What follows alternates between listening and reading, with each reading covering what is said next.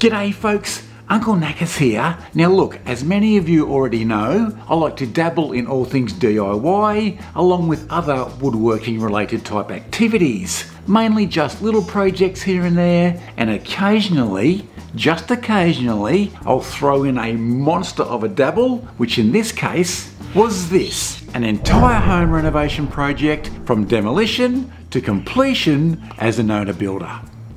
Now I have to say that the whole process, well, it almost killed me. The workload, it was off the charts. The job took around 10 months and I had to work virtually 7 days a week. And then to top it all off, I then had to video and edit all the footage.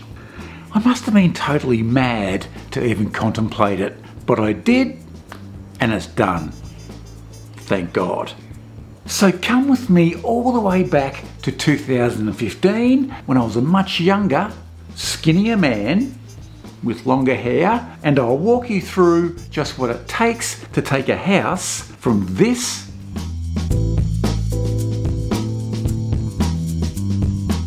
to this.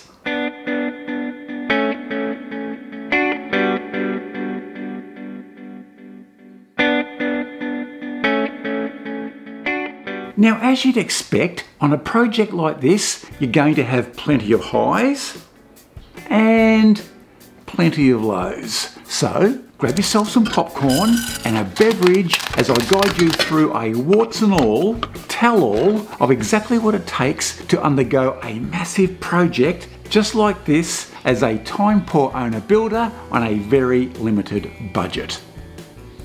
And I do mean limited. Now the second bit of exciting news, you see that old place there? That's our old beach shack, which we bought a couple of years ago with the intention of doing the old girl up. Well, 2 years have passed and our plans have just been approved by council. So with a bit of luck, a renovation is on the cards. So we've decided to go owner builder on this project with the intention of trying to save a few dollars. Now, what do they say about owner builders? It's good, they're good for three things. Relationship breakdowns, budget blowouts, and increased stress levels. Sounds promising. Anyway, since Christmas, I've been busy getting quotes together so that we can approach the bank to hopefully get a loan. Fingers crossed. And if that goes through, the majority of this year will be spent on that project right there. Now the exciting thing is that if it all goes ahead, what I want to do is to do a DIY owner builder series where I tape everything from start to finish so you can track my progress and see what I'm doing. Even check out my mistakes. Hopefully not too many, and with a bit of luck you'll learn something along the way. For instance, this old house is just tack-on after tack-on, and each of those tack-ons is clad with asbestos. So I'll go through the whole process of how to remove it and then dispose of it. So I think we'll all learn something along the way. So potentially this could be a massive year, and I'll even throw in a few pellet projects just to mix things up a little bit. So I hope you can all come along for the ride, and until then, I'm out of here. Cheers.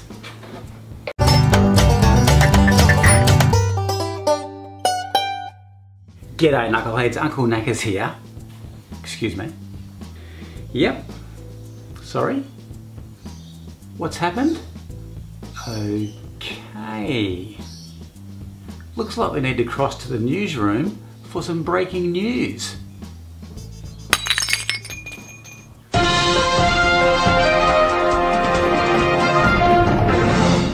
Good afternoon.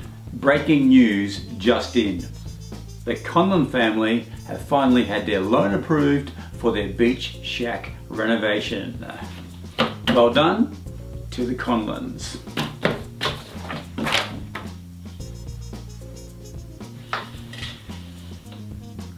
And now over to sport.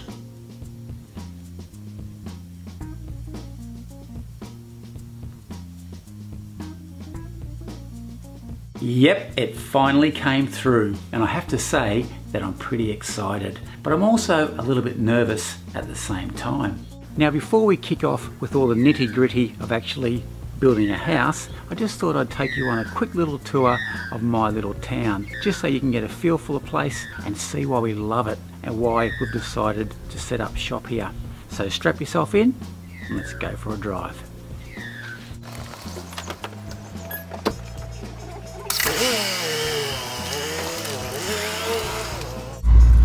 Now, one of the really great things about living where we live is that we're only about a 30-second drive from the beach, which is about a 5-minute walk.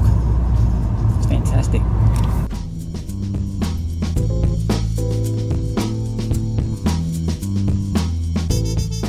So that's the surf club right in front of us. So I might just duck in here, get a park, and I'll give you a quick squiz at it.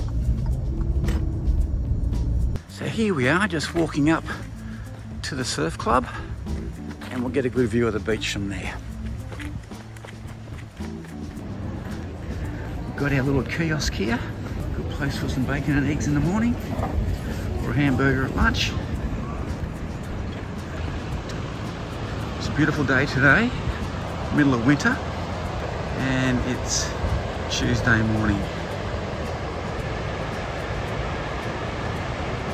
People out there.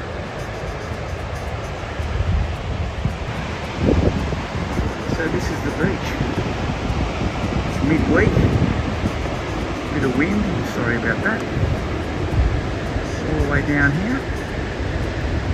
Now I think next we'll go down just past that surf lifesaving tower, go up to that headland and take a look up there. But it's a beautiful place to be. No doubt about that.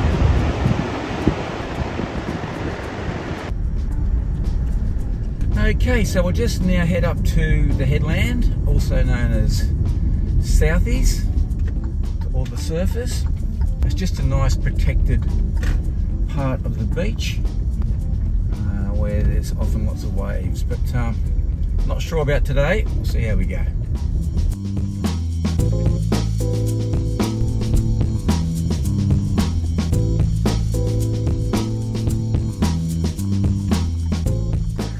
And this is the estuary that feeds into the ocean on the way up to the headland. It's a great place to go for a fish, and you can also throw in a boogie board or some flotation device, and the tide will take you all the way up the creek and out the back. It's awesome. Great spot. So here we are on our way up to the headland. We'll just check it out. See how the conditions are today. It's always a bit tricky sometimes trying to find a park up here, but it doesn't look too bad today. See if I can duck in somewhere and get a spot. There we go. Plenty of room. Just sneak in here.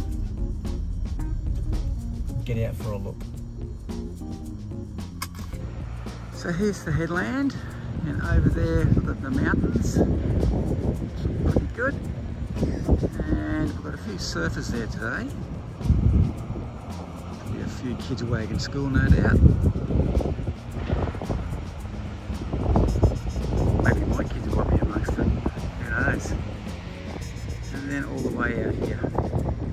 Not a bad little spot. Could be worse.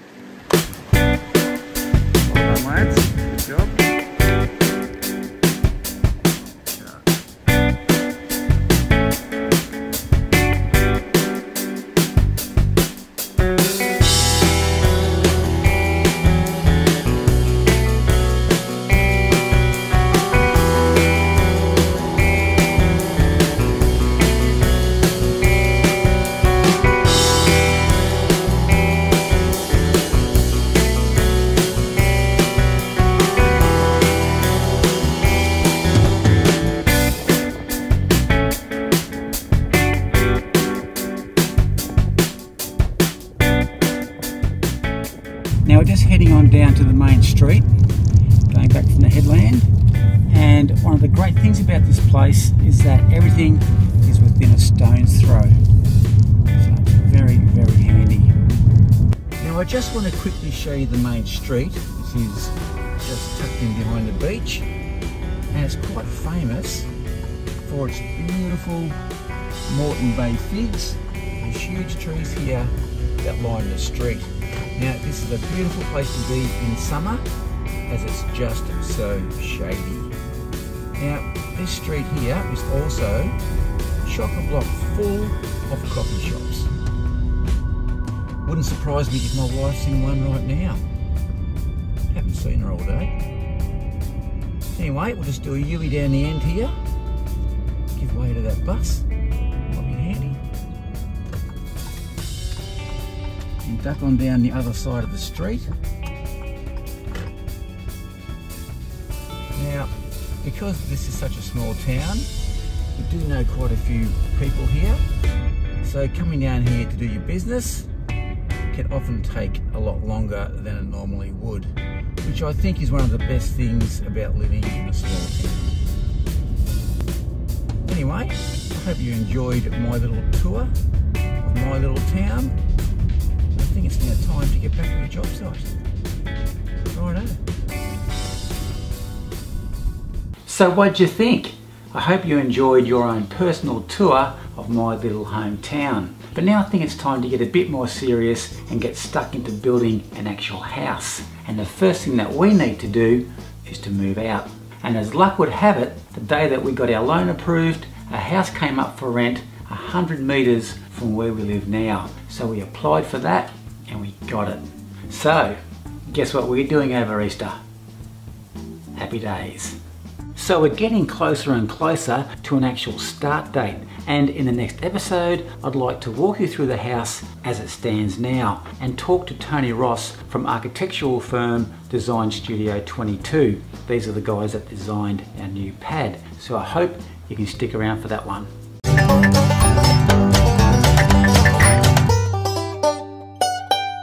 G'day knuckleheads, Uncle Knackers here, and welcome to episode 3 of my Owner Builder series. Now today, I just want to take you for a quick walk through the old house as it stands now, just so you can see what's there and what we have to deal with, and then have a quick chat about our renovation plans with Tony Ross from Design Studio 22.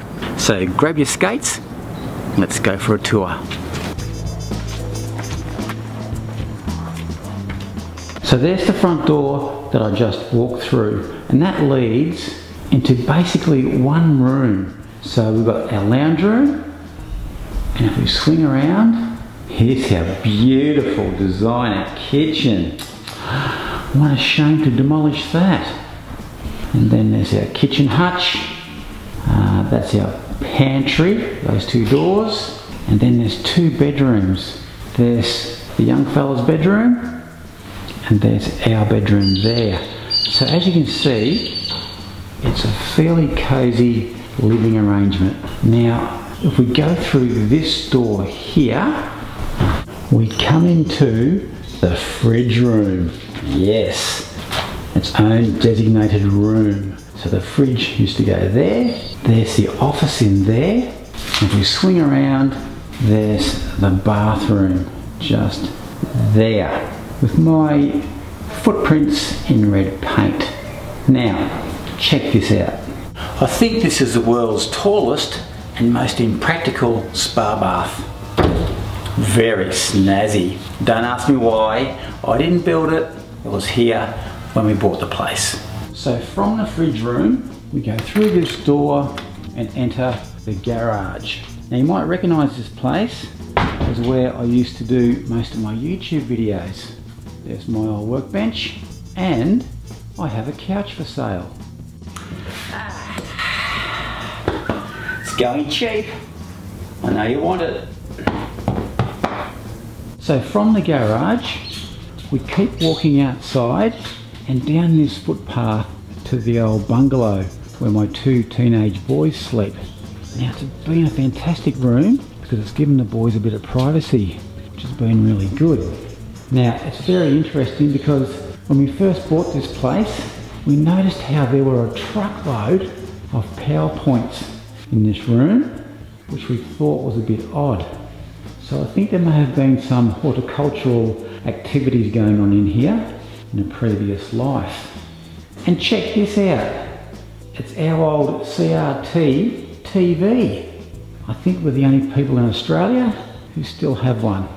Anyway, out of the boys' room and into the back storeroom, which is where the kids had their own toilet, which was really good. And this room here was just a storage room for all of my junk, which I hope to get rid of very shortly. Just so you can get a clearer picture of the existing dwelling, there's the front door that I walked into. There's the existing designer kitchen.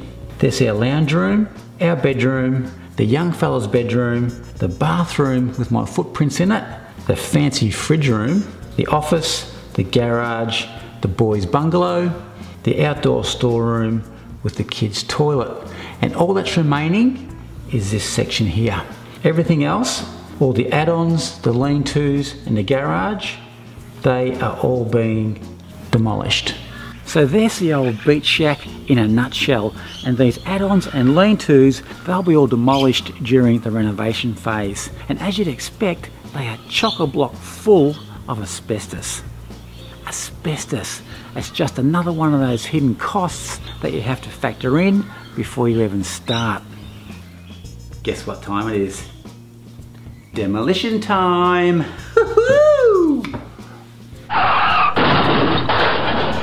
Now, a word of caution.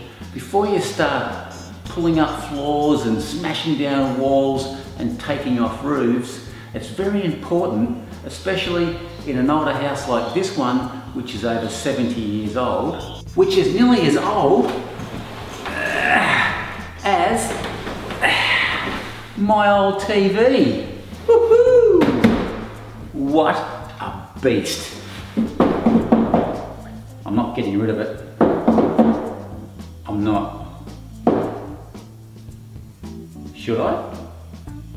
That you determine whether or not any of those materials contain asbestos. For instance, I know for a fact that this sheeting here contains asbestos because I know that this addition was built back in the 1970s, and as a result this will need to be removed by a licensed asbestos contractor. However, follow me. Now just around the corner from that last sheet that I showed you is this addition here, which was built back in the 1990s, and I wasn't quite sure whether this cladding contained asbestos. So to find out whether the sheet did or didn't contain asbestos, I had a sample tested by an asbestos testing company.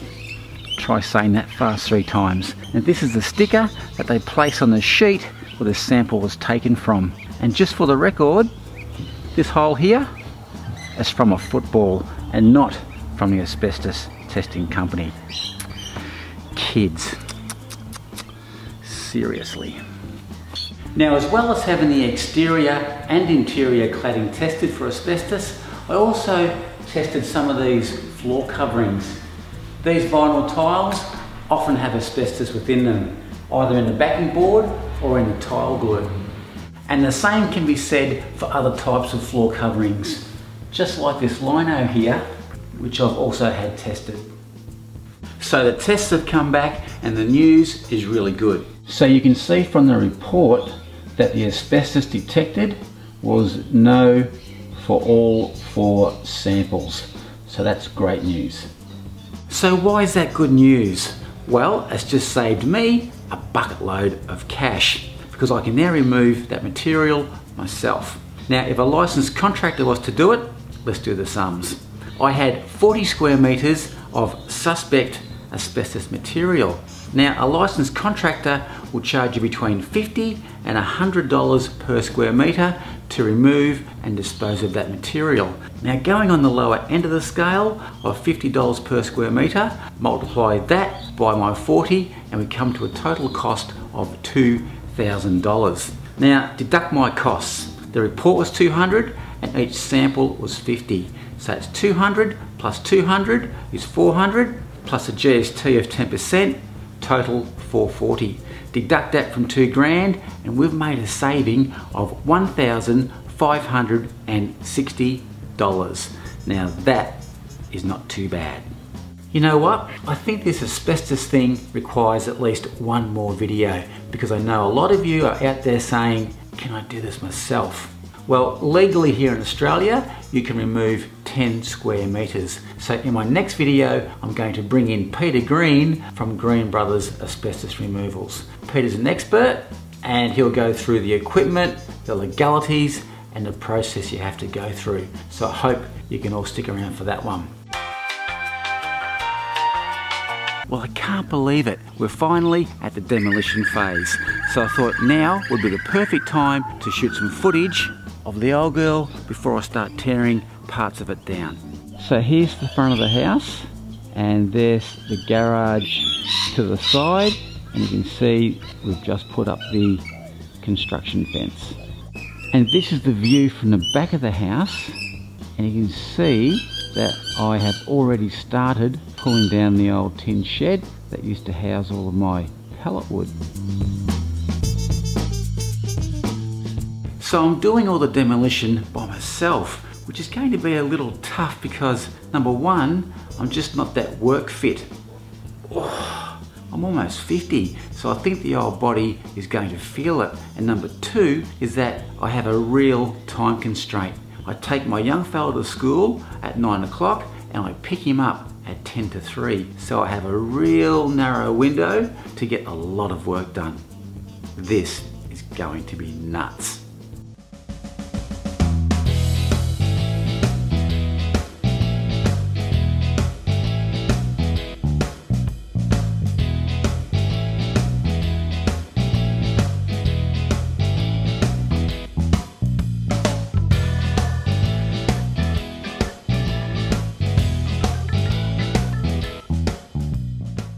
So when demolishing your project, don't just throw everything into the skip bin.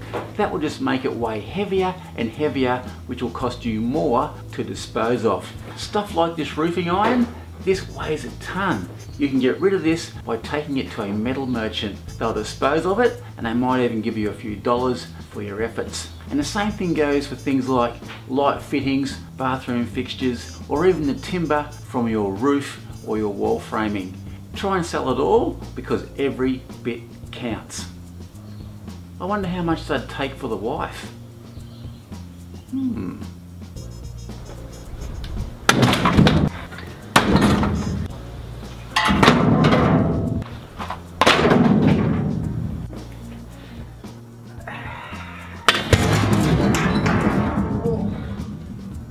Woohoo! What a shame to be getting rid of such a beautiful toilet. Mustard yellow. Nice. Seriously, I don't know why I'm renovating. There's nothing wrong with the old joint. With most of the external cladding all taken down, it's now time for the internal linings. I have to say, I've been looking forward to this one. And don't worry, that's not connected. Here we go.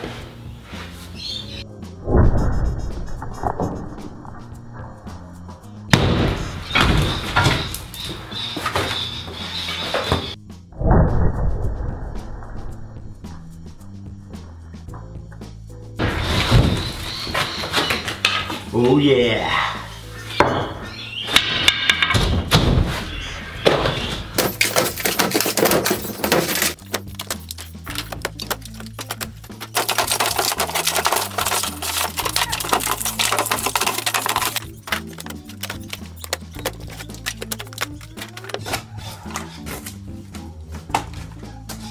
Hello?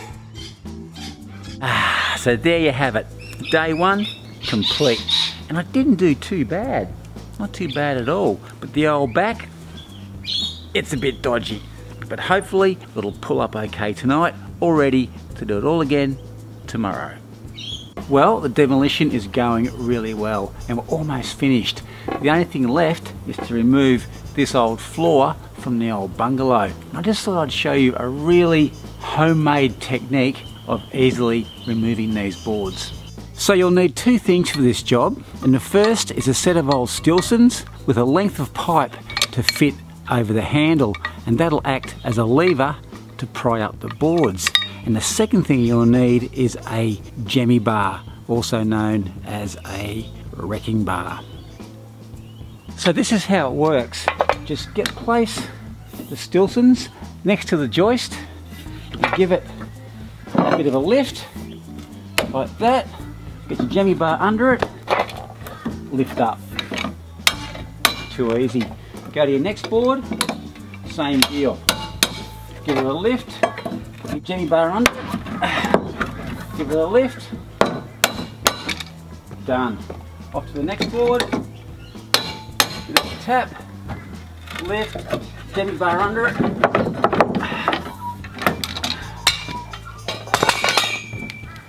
and there you have it. So there you have it. How simple was that? And it all has to do with the length of the lever.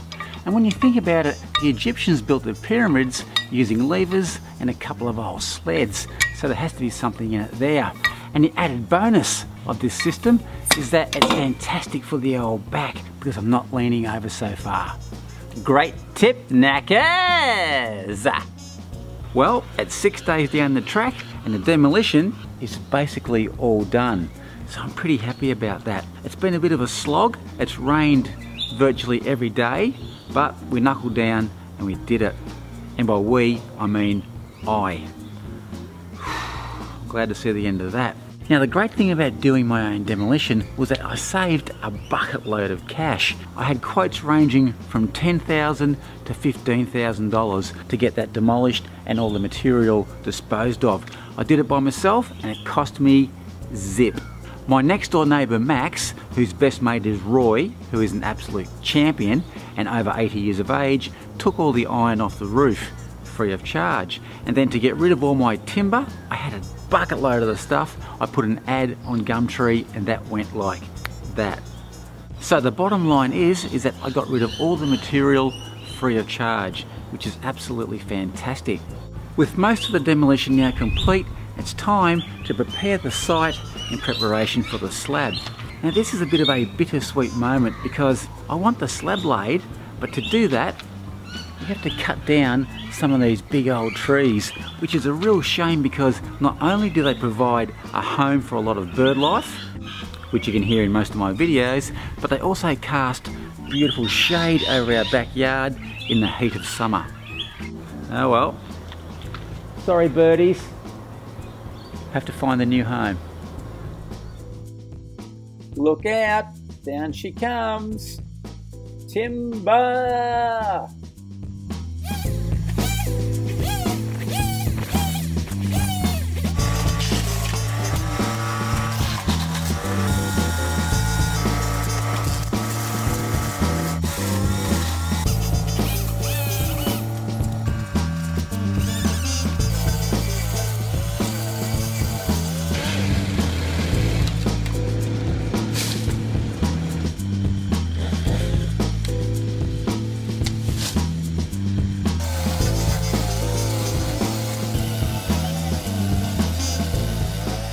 Wow, what a difference one day can make. I can't believe how big the yard looks now that those trees are gone. But we did keep one, and that was that old paper bark right there. And we'll shine some lights up through that when we do our landscaping. But I think we'll need to grow some quick growing trees along our fence lines just to give us some privacy.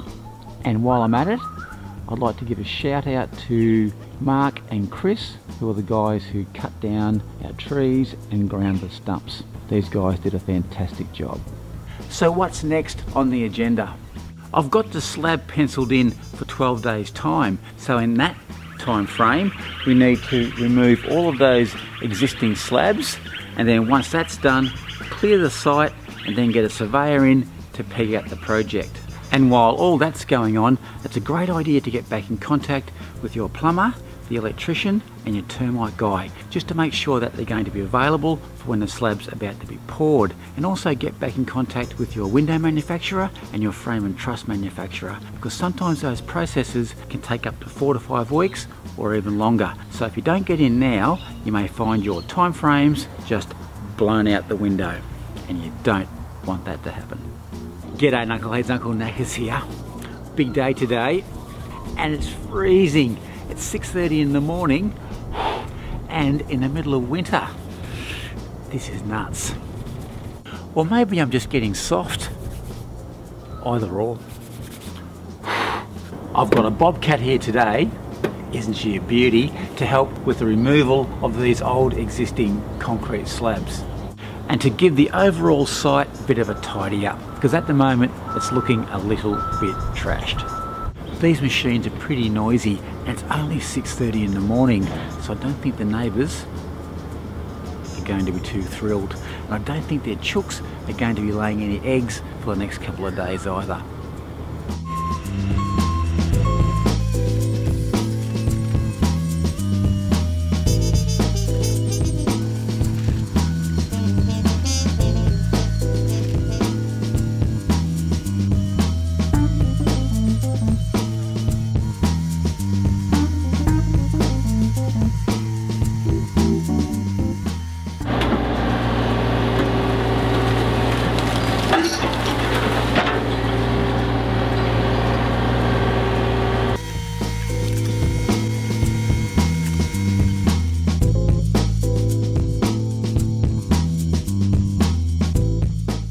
It's absolutely amazing, but this old air conditioner actually still works. Incredible. Sorry old girl, but it's time to go to the tip. It's heavy too. With the site now clean, it just looks and feels so much better. Now, let's have a crack at removing those old slabs.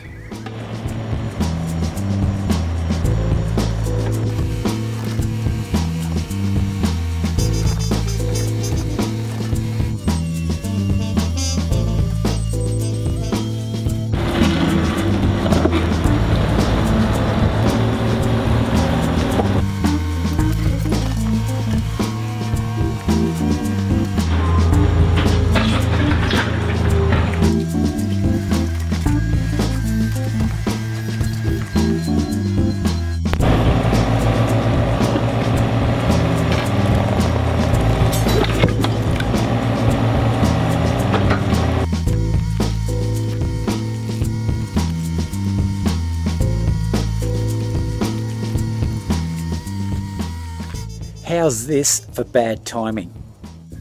We've just filled the back of the truck up, chock-a-block full of concrete. We looked down and noticed that we have a flat tyre.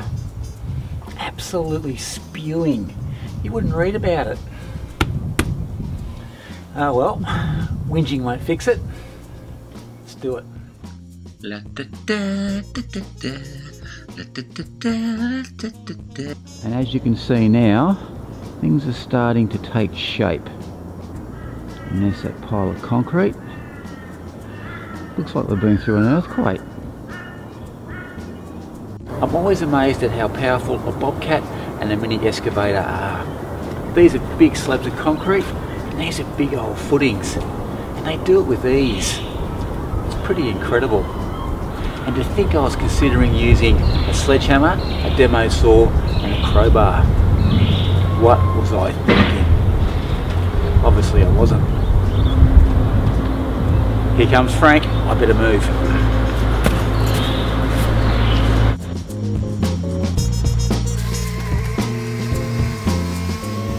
And here it is, all done.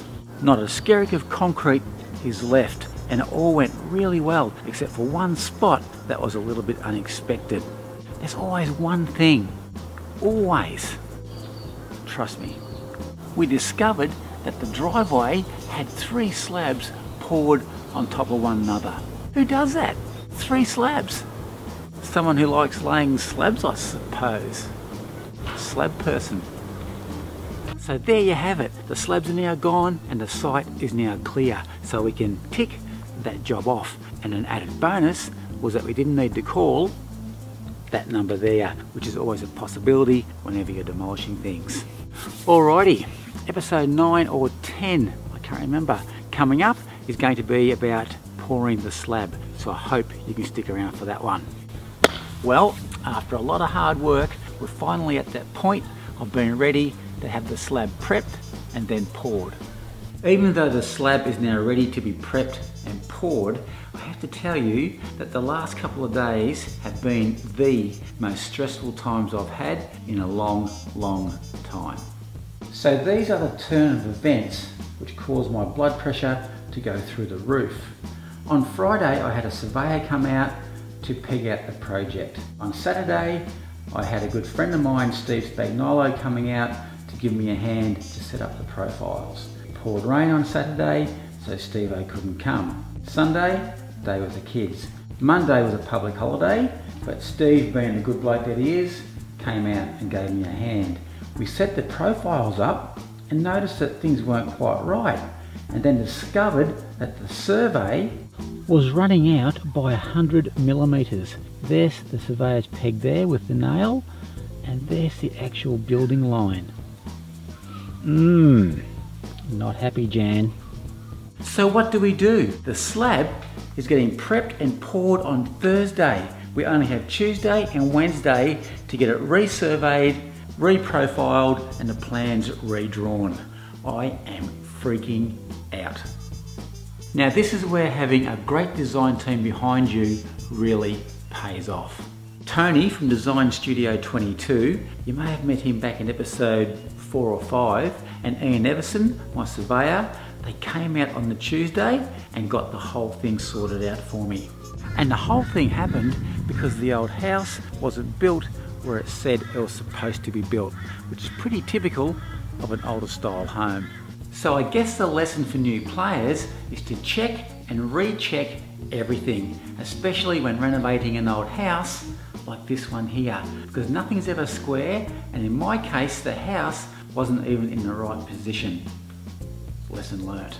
Now before I go on, I just want to re-thank Tony Ross from Design Studio 22 and Ian Everson Surveyors. You guys did a power of work and got me out of a potentially disastrous situation. Much appreciated. Alright, with all that done and the stress levels down, let's have a crack at pouring that slab. How typical is this? I've organised the concreters to come in today, and look at that, it's been raining all night. It's an absolute sludge pile out there. Seriously, trying to organise concrete is like trying to predict a sunny day for an outdoor wedding or an outdoor birthday party. It's just not going to happen. You can nearly always guarantee that it's going to rain. And it's not going to get much better. Check out the next 6 days. Rain every single day. You wouldn't read about it. Oh, what a schmozzle. So you're having an outdoor wedding. Alright, we'll be needing a raincoat, gumboots, umbrella. Sorry, you're pouring concrete when? Okay, you'll be needing gumboots, a raincoat, umbrella. I think you get the drift. Well, I've just spoken to the concreters and they've declared it too wet. I didn't expect that. With the job now delayed, I think I'll make this into a 2-part episode. So I guess the main thing that we learnt from this episode, especially for the owner builder, is how important it is to have a really good design team behind you, especially when dealing with an old house. You just never know what's going to present itself. So I hope you can stick around for part 2 of episode 10. That's where we'll be boxing up for the slab and then pouring the concrete. Should be a beauty. Alrighty, as per usual, big thumbs up is always greatly appreciated. And if you haven't already, please hit that subscribe button. And don't forget to check out my Facebook page at DIY for Knuckleheads. Alrighty, I've got an early mark today, so I might even lash out, go down the street and get myself a cuppa. So till next time, I'm out of here. Cheers.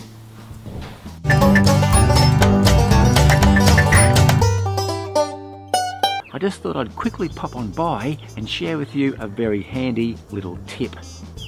Check it out. If you intend to be an owner builder and you're doing a job similar to this one, then you're going to have to learn the simple art of tying a tight string line.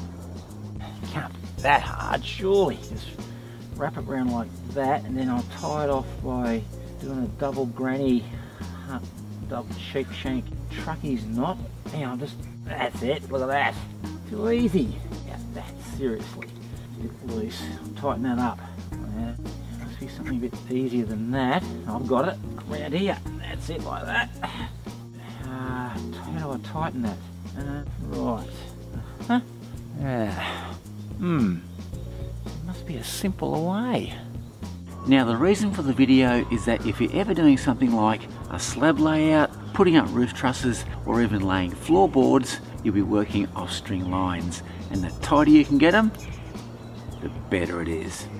Some guys like the method of simply making a loop with your finger and twirling the line around it half a dozen times. Get that loop there and place it over the nail. You can then pull that as tight as you want. And as soon as you get the tightness you require, just pull it back up against that nail. Give the string a couple of winds, and there you have it. And to loosen it, just reverse the process. And you finish up, bang, all done. Now personally, I'm not a big fan because after a period of time, you finish up with a very twisty string line. Now the method that I prefer is to get your string and just wrap it around the nail once. Now you can pull that as tight as you like. And when you get it to where you want, which is like that there, just wrap the string around the nail 4 or 5 times, then bring it down under that string, over the top, and bang, you are done. And to release it, all you have to do is reverse the process. How simple was that? So there you go. So there you go. That's how you tie a string line. Great tip, knackers!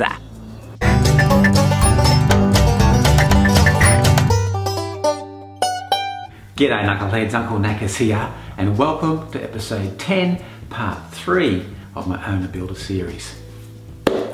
Big day, and I've got a little bit of a surprise for you. But first of all, you'll need to be blindfolded. Oh yeah! Now we're talking. Okay, let's cover your eyes up like that. Hey, stop looking. Now, follow me and watch your step. It's a bit tricky. Okay, that's it. Come on. So I'll just take the blindfold off and woohoo! Check it out. The slab's been poured and it looks fantastic. I'm absolutely wrapped. Well done, fellas. Love it. And this is how it all went together. So once all the crusher dust has been laid, it's time to put down some plastic.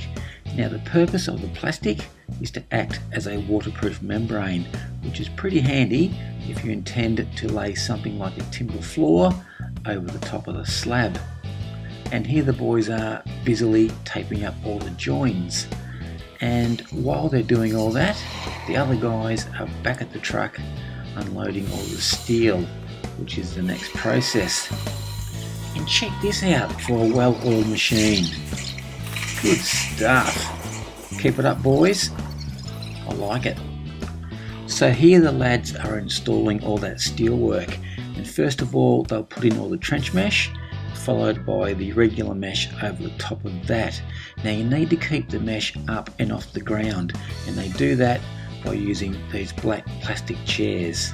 Lots and lots of black plastic chairs. This is back-breaking work. Well, that was a big day, but also a good day because the boys knuckled down and got all the plastic and steel work done. Good stuff. Now all that's left is for the inspector to come along and inspect all that steel work. After he's been, the electrician will come along and put in his conduit for the kitchen island bench, which will then be followed by the termite guy. And then, day after that, bang, concrete pour. Happy days. Now, just in regard to pre-slab termite protection, don't forget to slide these termite barriers over all your pipe penetrations.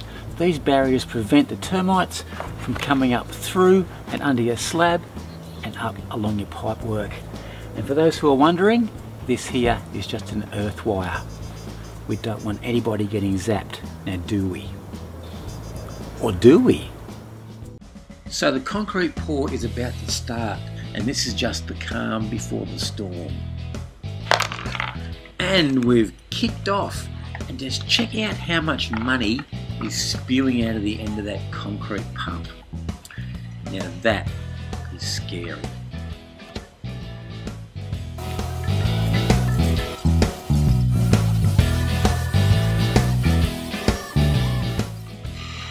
And just in case you're wondering what that long dangly thing is in Waz's hands, the guy with the yellow shirt, that's a vibrator. A vibrator. And they use that to ensure that the concrete gets right amongst all the steel and down in the trenches.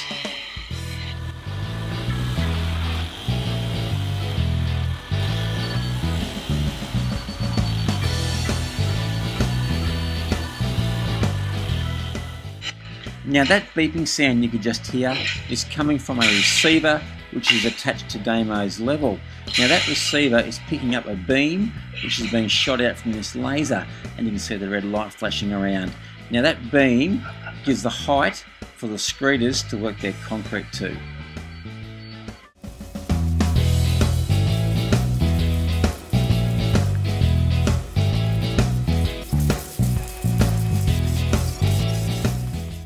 Now to get the concrete from the street to the actual job, we need a concrete pump truck, which is that red one there, and we also need a normal concrete truck. Now the concrete truck feeds concrete into the hopper of the red concrete pump truck. Now try saying that fast 3 times, I dare ya.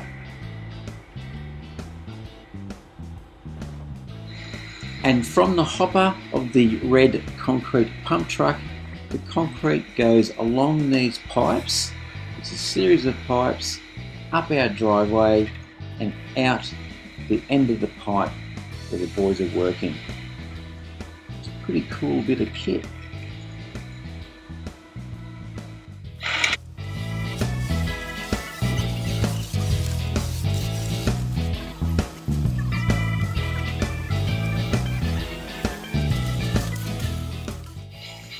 We're getting close to the end now, and it's starting to look really good. But I have to say that when the concrete's being poured, it's all hands on deck. It's crazy.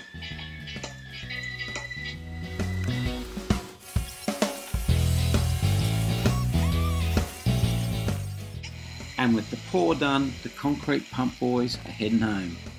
See you fellas. And now it's time for a well-earned break before the boys head back and finish off the slab. I wonder what's for lunch. The boys are now just putting the finishing touches to the slab with a steel float on the end of a long extension pole. Look at that. It's coming up a treat. Beautiful.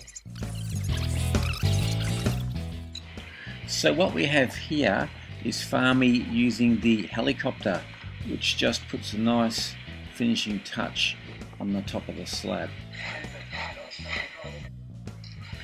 And you can see the boys here doing a broom finish to our deck area, and the reason for that is that the deck's going to be covered in decking boards, so a super fine finish isn't really necessary.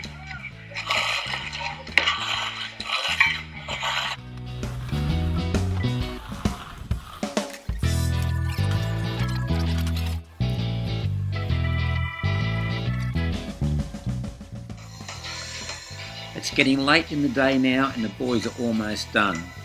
I think it's nearly beer o'clock. Let's knock off fellas. That's it.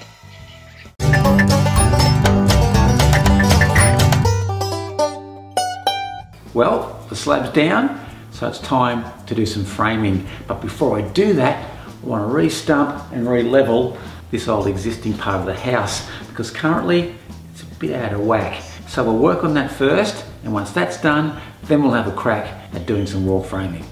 So whenever you re-level or re-stump a house, you need to find a point where all your heights are taken from, and that's called the datum point. And in my instance, my datum point is right here.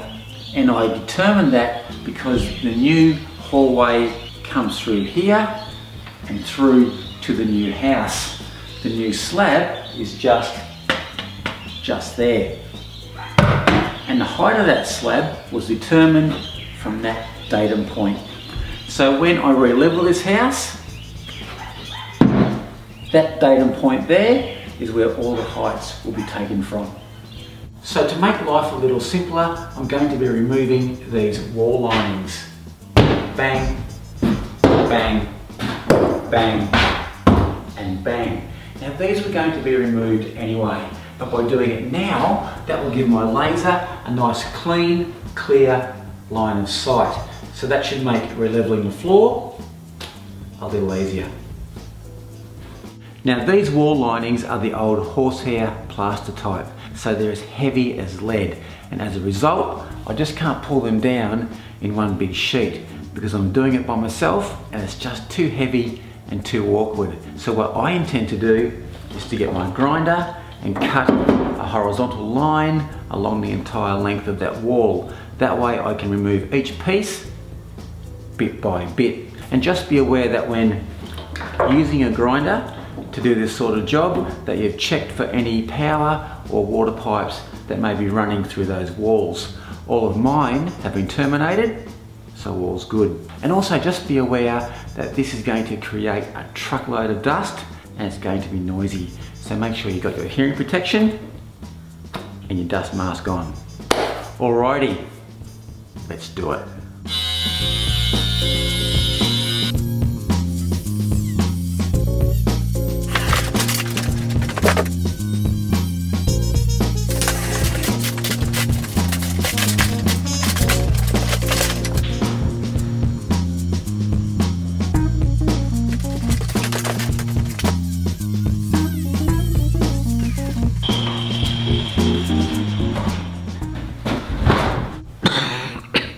Told you it was going to be dusty.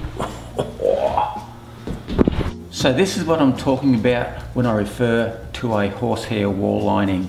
It's just a whole heap of fibres encased in plaster. It's very heavy and an absolute pain to remove.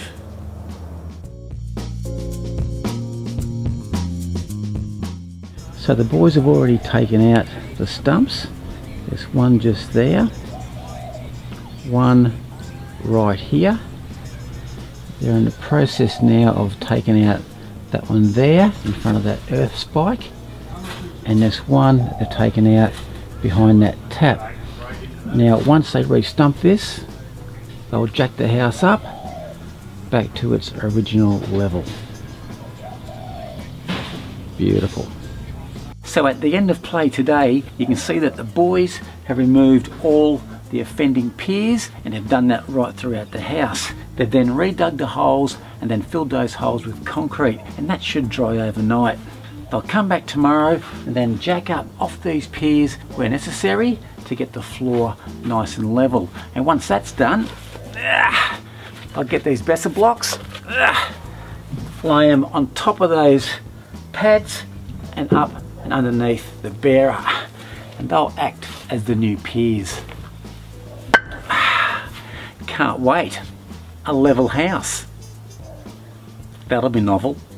And this is the level that we use to determine our floor heights. And you can see how the laser shoots out a red beam. And that red beam goes right around the perimeter of the building. And the objective is to find your datum point, which is that top black mark on the architrave. Now grab your tape measure, place it on the ground and find out what that measurement is where the red line strikes the tape. And in this instance, it's 1.50 meters, or about 41 1/4 inches. Now, What we're trying to achieve is to get that red mark on the tape to read the same as what it is over there at that datum point, which was 1.50 meters. In the corner of the house, right here, it's now reading 1.80 meters. So we need to jack this corner up 30 millimeters. And you do that procedure throughout the entire house. So after all the lasering had been done, this is what we came up with. We have a mud map of our little old house, and each of these numbers represents a measurement for a pier or a stump, and at that point we have our datum. Now you'll notice that in this corner we had to jack the house up by 30 millimeters to get back to that datum point. Over here, up 25, up 15, up 10, and up 20, and we actually replaced all of those piers. We also replaced this one here because it had fallen over, but the real drama came when we had to lower the floor in this area by 30 millimeters. Now that caused a few dramas, but we got there in the end. It was just a little bit tricky. And yes, that is a picture of Fred Flintstone. So this is the floor that was lowered by 30 millimeters. It's fantastic now, but earlier, if you're lying in bed, you had to strap yourself in, because if you didn't, you'd roll out. And bang, through the magic of video, the house is now re-piered, and it's also sitting nice and level. And you might also notice how I've still got some jacks in place. That's because the mortar, which is holding these piers together, is still a bit wet. That'll be dry by tomorrow, and then I'll lower down those jacks. Job's done. I'm a very happy camper.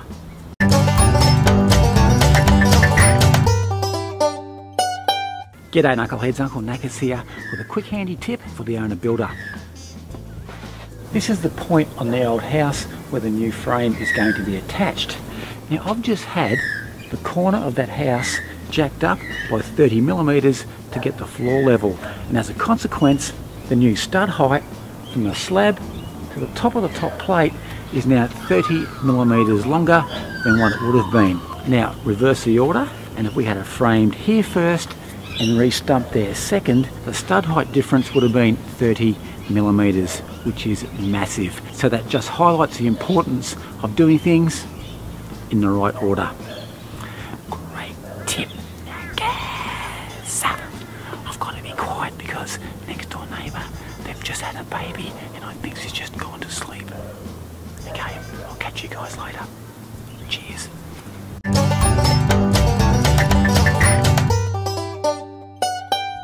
G'day knuckleheads, Uncle Knackers here, and welcome to episode 12 of my Owner Builder series. Alright, so what's next? The slab's been poured and the house has been re-stumped. So the next job on the list is to get some wall framing done. But before you even start making any frames, grab your house plan and mark out your slab. And a quick tip, get your house plans laminated. You'll be referring to these time and time again. And if you don't get them laminated, they'll finish up looking like a dog's breakfast. Now whenever you're adding a new section onto an old building, it's really important that the new section is square to the existing. So what you're trying to do is to run a string line down the entire length of the existing building and run that all the way down to the end of that slab. Once you get that line in place, then you can get a 90-degree angle off it. Once that happens, then you can pull all your measurements off that right angle. It might be simpler if I just show you.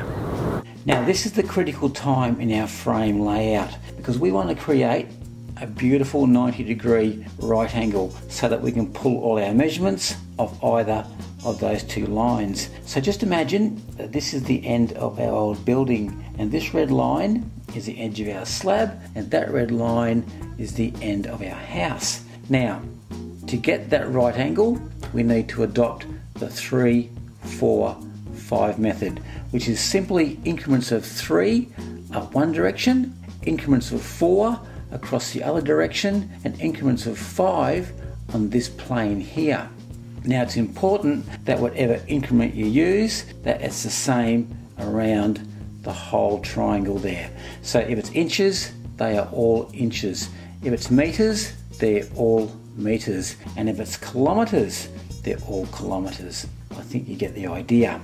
Now for the purpose of the exercise, I'm using inches. So I've gone up 3 inches, 1, 2, 3. I've gone across 4 inches, 1, 2, 3, 4. And if that is a perfect right angle, then that plane there should be 5 inches, which is exactly what it is. And that's exactly what we're trying to achieve. Now don't panic, and I'll walk you through it.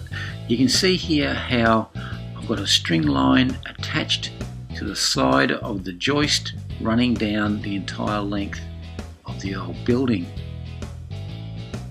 And I've attached the string to the bearer with a nail. And you can also see that I've got a packer on the side of that joist, and I've nailed that in place. And the reason for the packer is that we want to keep the string away from the edge of that joist just in case there's a bow in it. And I've attached the packer to that joist with a nail because you don't want that packer to accidentally fall out and you not know about it. And up the other end of the house, we do exactly the same thing.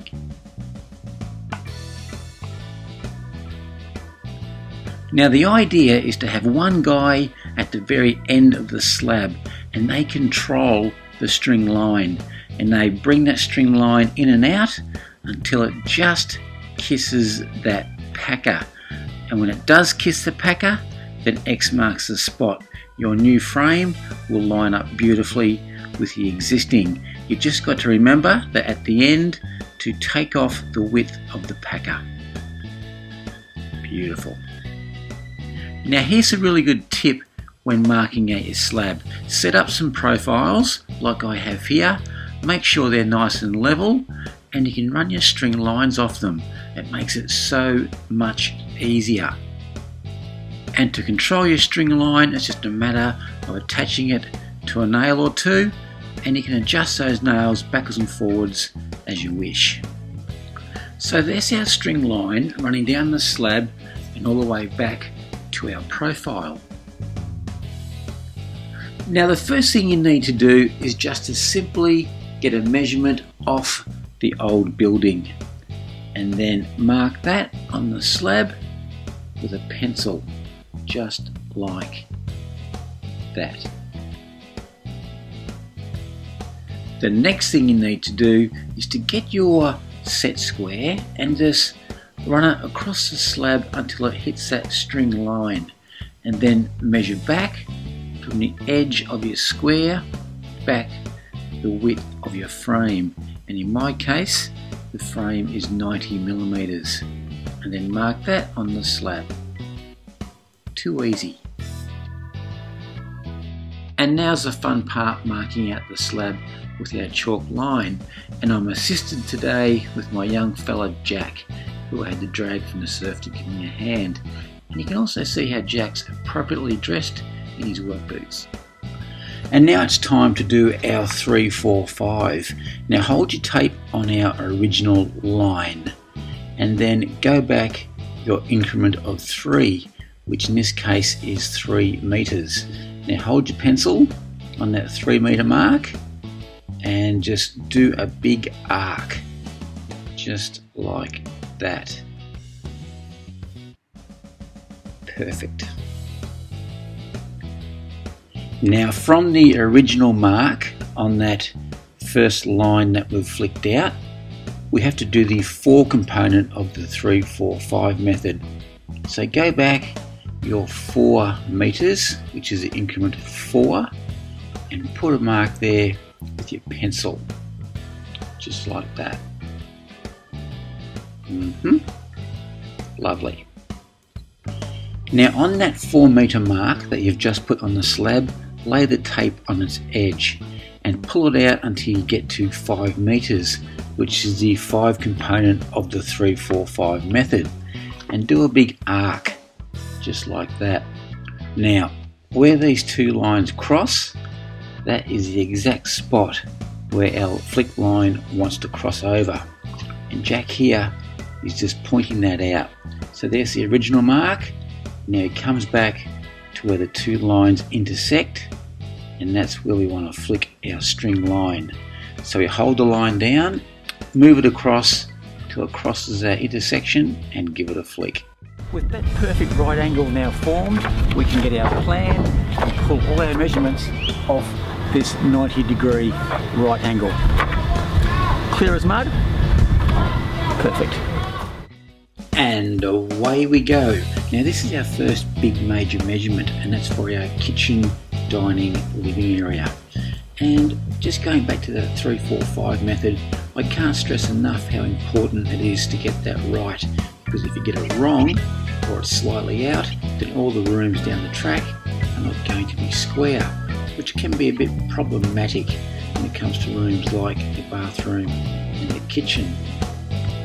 I had to get the grinder out here to cut off some plumbing pipes that were running up through our frame.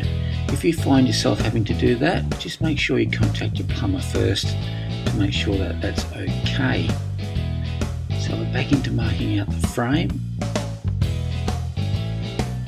And I had to do the same thing to these three pipes, which are for our wall-hung vanities in the bathroom, ensuite and toilet.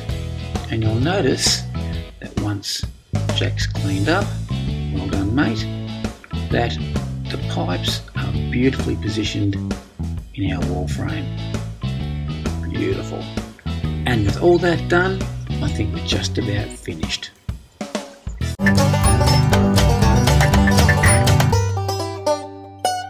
G'day Knuckleheads, Uncle Knackers here, and welcome to episode 14 of my Owner Builder series. In the last video, we looked at marking out the slab. In today's episode, we'll be marking the wall plates and also cutting the wall frame. And I also try my hand at some unorthodox butchery. Should be interesting.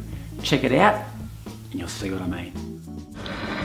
Well, things are getting a bit more serious with all the timber arriving for the frame. I'll tell you what, unloading with a crane is a lot better than doing it by hand. And I'm being ably assisted today by my second eldest son Jacob, who has kindly offered his services. Well done Jacob. And what we're doing today is cutting all of our stud work, our window trimmers, our headers and our noggins for our frame. And I've got Jacob feeding me timber, which I just line up with my jig and then cut to whatever length I've decided, whether that be a stud length or a noggin or maybe even a window trimmer. Now the jig that I'm using is a very simple jig. It's just a couple of sticks of timber screwed to a block, which I then screw to my workbench. You just line your timber up with that jig and away you go. And that's just too easy.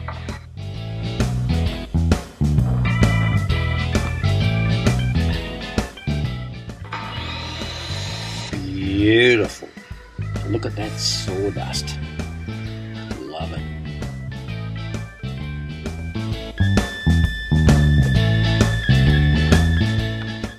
And I recommend you doing this sort of work in the school holidays.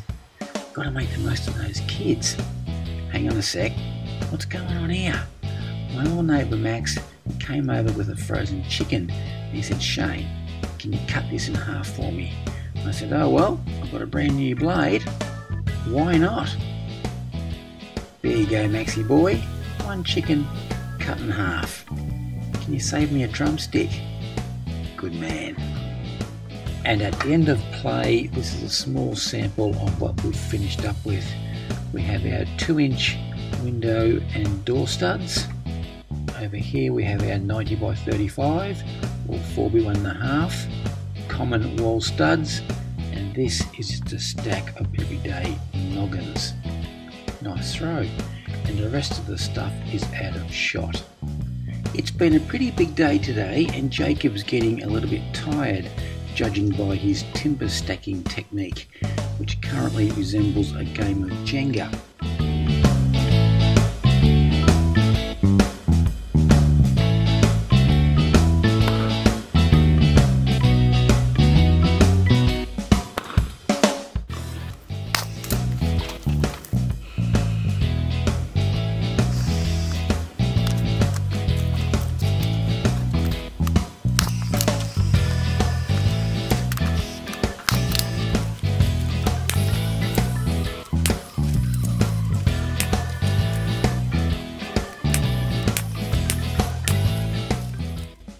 Okay, with all the framing timber now cut and the termite protection in place, it's time to mark out our wall plates. Now here I've got my bottom and top wall plate together and they're flush on one end. Now this is a good tip. I like to nail my plates together. It makes them easier to mark, to transport, and you don't misplace them. Now I don't drive the nail all the way home. I keep it slightly proud so I can insert a hammer at a later date and easily pull those plates apart. And you do the same for both ends. Once that's done and the plates are marked, just simply place them back on to the saw bench and cut to length. Beautiful.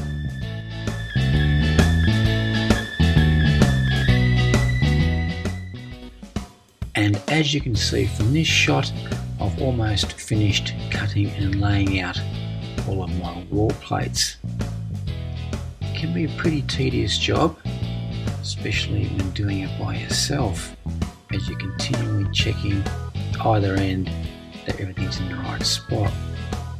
Now it took me, for my place, a good half day to get it all marked out and cut.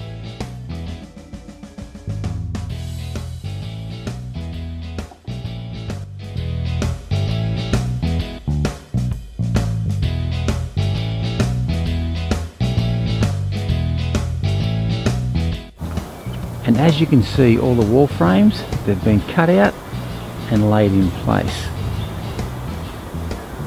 It's looking good.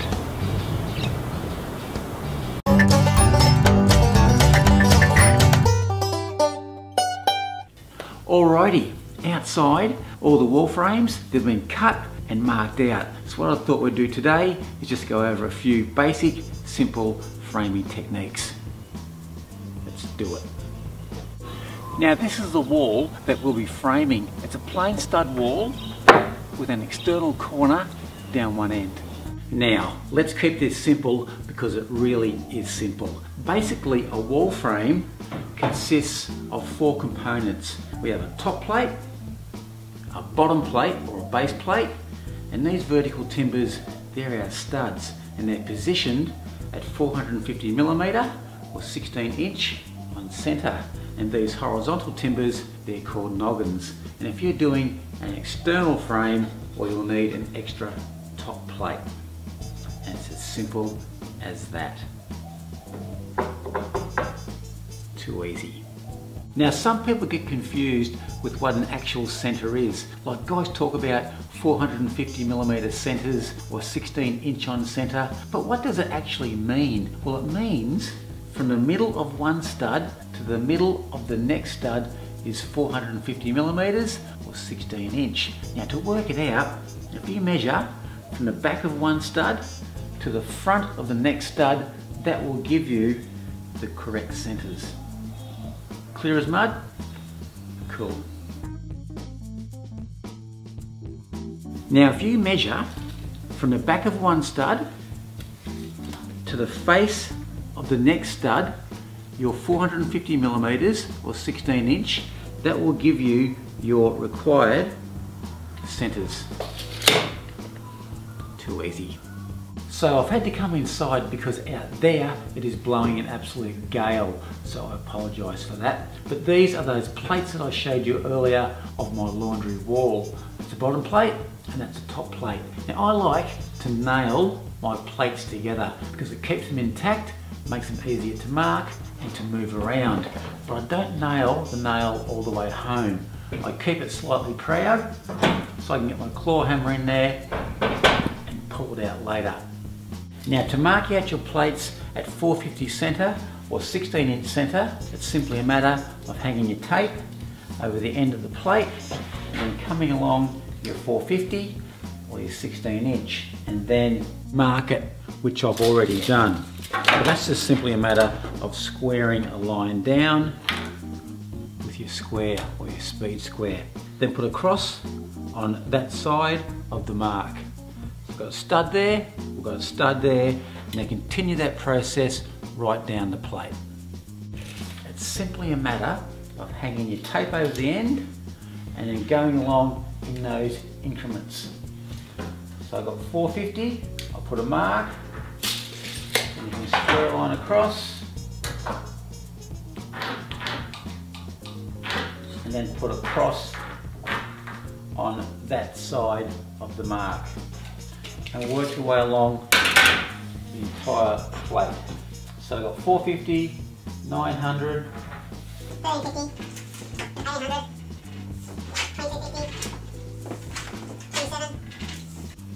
And now we get to the external corner down the end.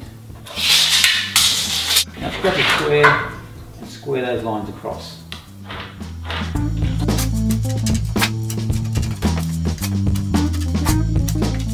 And when we get to the end of our wall, we had this other wall butting into it, like that, creating an external corner. We need to create an internal corner with our stud work so that we can attach our drywall or our plasterboard. And to achieve that, just grab your stud and place it flush on the end of that wall plate. Put a mark on your plates with a cross. So one stud goes there. We then have a block which goes next to that stud, and then on the outside of this block we mark our next stud position with an X. And this is going to create our internal corner to finish off our plasterboard or our drywall. Too easy. So there you have the bare basics on how to mark out your wall frames. Now what I recommend you do to prevent information overload is to go out and mark them. And when you come back, there'll be another video on how to assemble those wall frames. All right, hands up. Who's guilty of having a pencil this size? Actually having a whole toolbox full of pencils this size. I am, and it's an absolute pain. So if you're guilty of suffering the same curse, please leave the comment guilty in the comments section down below. I'd love to find out who else is a sufferer. All right, I better put the nail bag on and get some of those wall frames together. So till next time, I'm out of here. Cheers.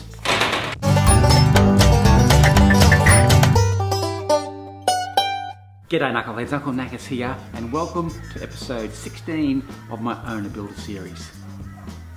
16. Okay, nail bag on. Check. Big breakfast. Check. Got my hammer?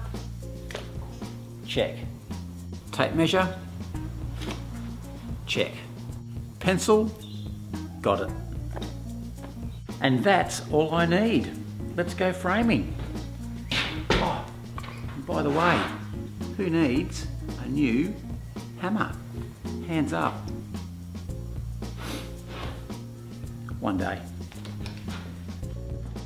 Now it's getting exciting and I'm making my first frame. I'm just putting out my top and bottom plates and then laying in the studs. Now I make sure that the studs all have the crowns facing the one direction, whether that be up or down. And the reason for that is that it'll make straightening the walls a lot easier during the lock-up phase.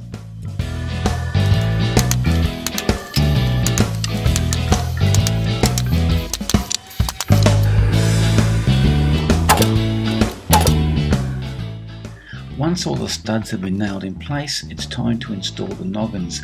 Now my walls are 3 meters or 10 feet in height, so I need 2 rows, which I'm evenly spacing and flicking a mark with my chalk line.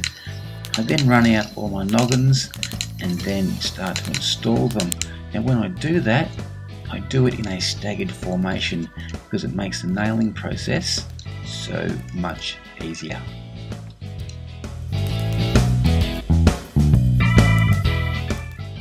Now this wall needs to be braced, so the first thing you do is work out your diagonals, make sure they're reading the same, and then install your bracing. Now there's a couple of types of bracing. There's metal or ply, and this wall here requires a diagonal metal brace. Now it's an external wall facing outwards, so we don't need to plane that brace in. And these here are the metal tensioners which keep your frame nice and square, and you have 2 tensioners per length of brace. And bang! Here's the first wall, all finished. Only about 20 to go. Shouldn't take long.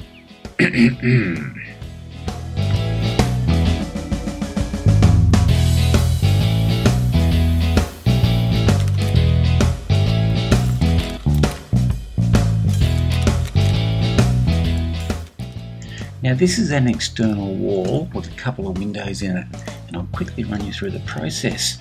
I've just put the beam in over the window, and these are the 2 jack studs which fit directly beneath that beam to support it.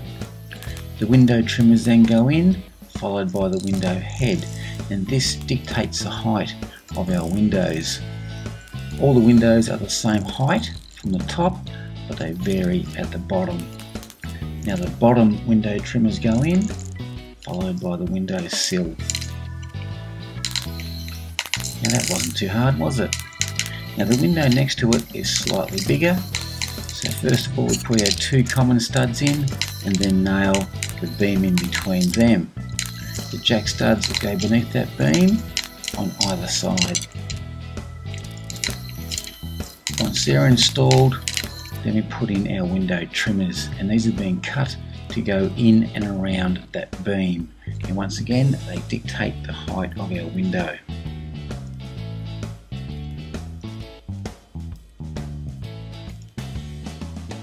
No worries. Now down beneath we have the bottom window trimmers. They go in, followed by the window sill, and then we tap those last couple into place. The last stud then goes in, followed by the last couple of noggins.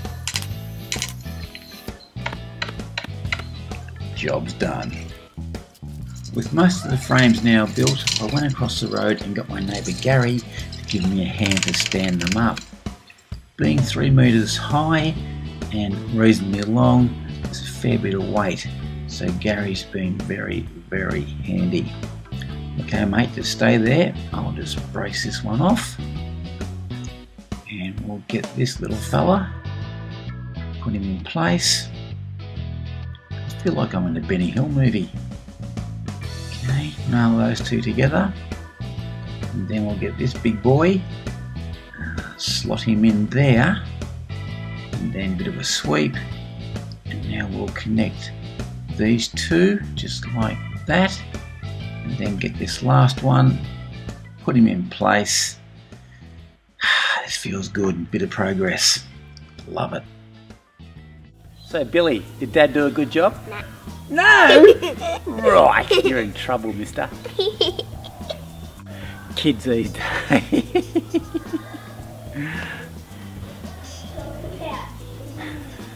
Kids these days, talk about cheeky.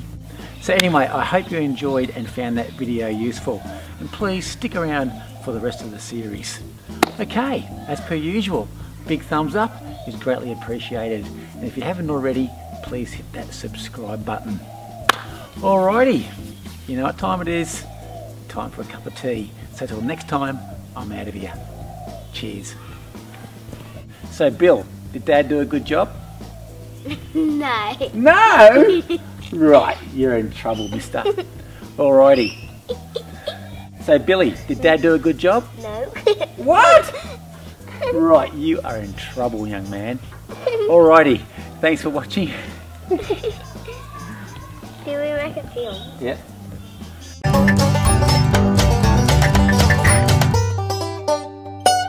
G'day Knuckleheads, Uncle Knackers here with another 1-minute stud wall framing tip. Now just quickly, I want to share with you a handy little framing tip. This section of frame here is going to be where my sliding door is. Now with all doorways, what I do to the bottom plate prior to making the frame is I find out where my door studs are going to be, and then I draw a line across the bottom side of that bottom plate. And I grab my power saw and I'll check out, or I'll cut down halfway through this plate.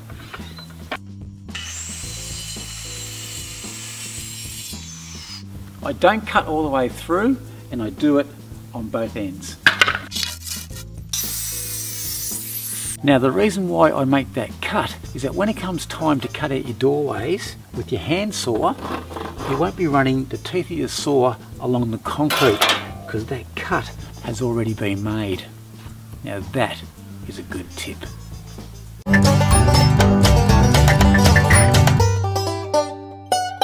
G'day Knuckleheads, Uncle Knackers here with a quick 1-minute stud wall framing tip. Now whenever you're trying to square up a frame that needs to be braced, just try and find two walls that are already in place, like that wall there and that wall there, and then just simply get the frame that's on the ground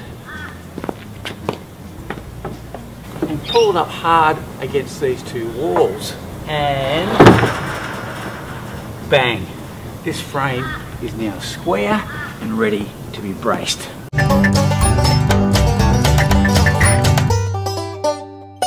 G'day Knuckleheads, Uncle Knackers here. Guess what? Remember in my last video I was going on about how pathetic my hammer is and how I really need a new one? Well, last night I was up on my roof, as per usual, retrieving one of my son's Nerf gun bullets. And while I was up there, look what I found. An East Wing framing hammer. Bit worse for wear, but a bit of a polish up and that'll come up a treat. What an absolute score. And while on the topic of the last video, a few of you asked about my saw playing abilities. And how do you do it? Well, look closely at these few tips and you'll be playing like an old timer before you know it. Now when playing the saw, the sound that you produce will vary depending on the width of the blade, the length of the blade, and the type of steel used for the blade. Now this old fast cut saw, it's way past its use by date, but it can still hold a tune. Now all you need to do is just grab the saw blade on the end, just like that. Pretty easy, it's nice and loose. And now on the other end, get your hand and put it through the handle. Bang, bang. Now on the other side, your thumb is what hits the blade and produces the vibration which creates the noise. So together, by bending this end and hitting that end, we produce this.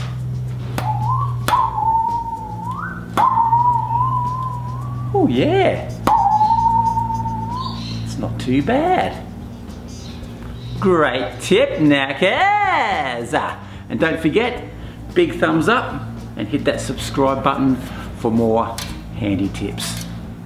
Cheers.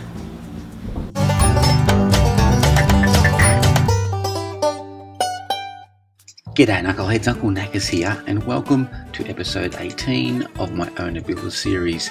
Now I just thought I'd do a very quick video update on what's been happening. Now as you can see, the frames have been built and now we're at that important step of getting those frames nice and straight.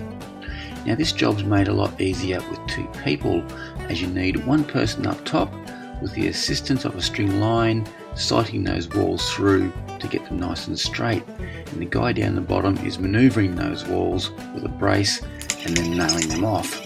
Now it's at this point that it's very important to take some time aside to discuss last night's TV.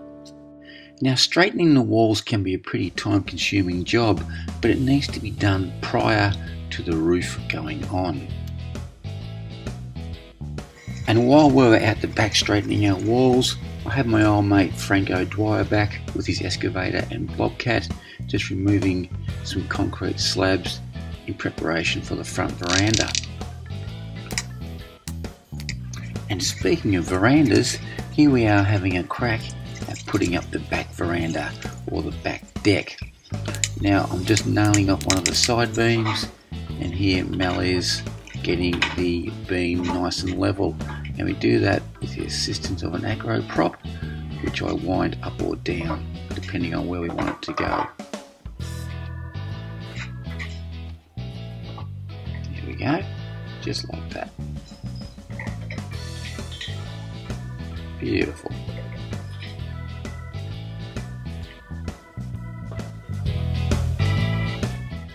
Once you get that beam nice and level, make sure it's running square off the house and brace it off.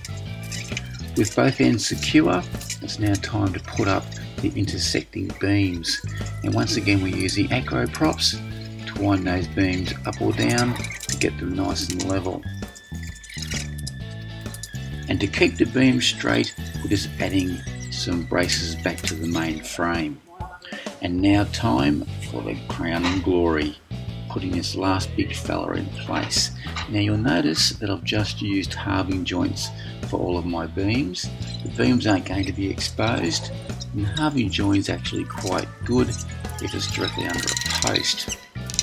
And I must say, turned out pretty good. So there's a very brief overview of what's been happening on the worksite.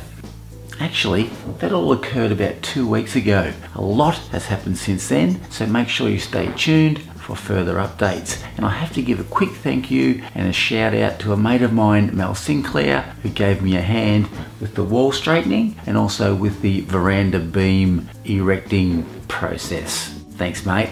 Okay, it's getting pretty late and I need to go and punch out some Zs. So till next time, I'm out of here.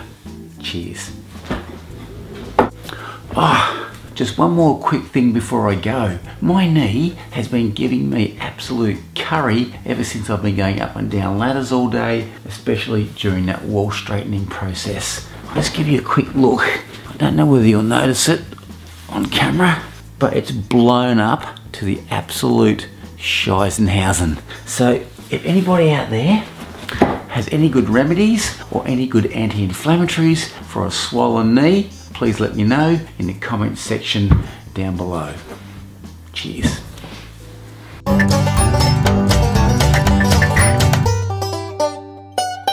G'day knuckleheads, Uncle Knackers here with a quick 1-minute stud wall framing tip.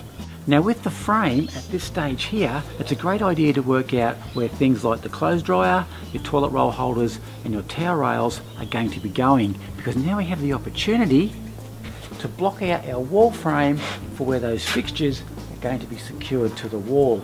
And the great thing about these blocks is that they provide a very secure footing for your fixture, and the installation process is a piece of cake.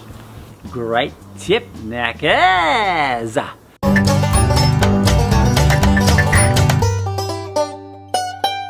G'day knuckleheads, Uncle Knackers here with a quick 1-minute stud wall framing tip. Whenever you're putting in your wall noggins, make sure you install them in a staggered formation. That way it makes it so much easier to nail them off. Great tip, knackers!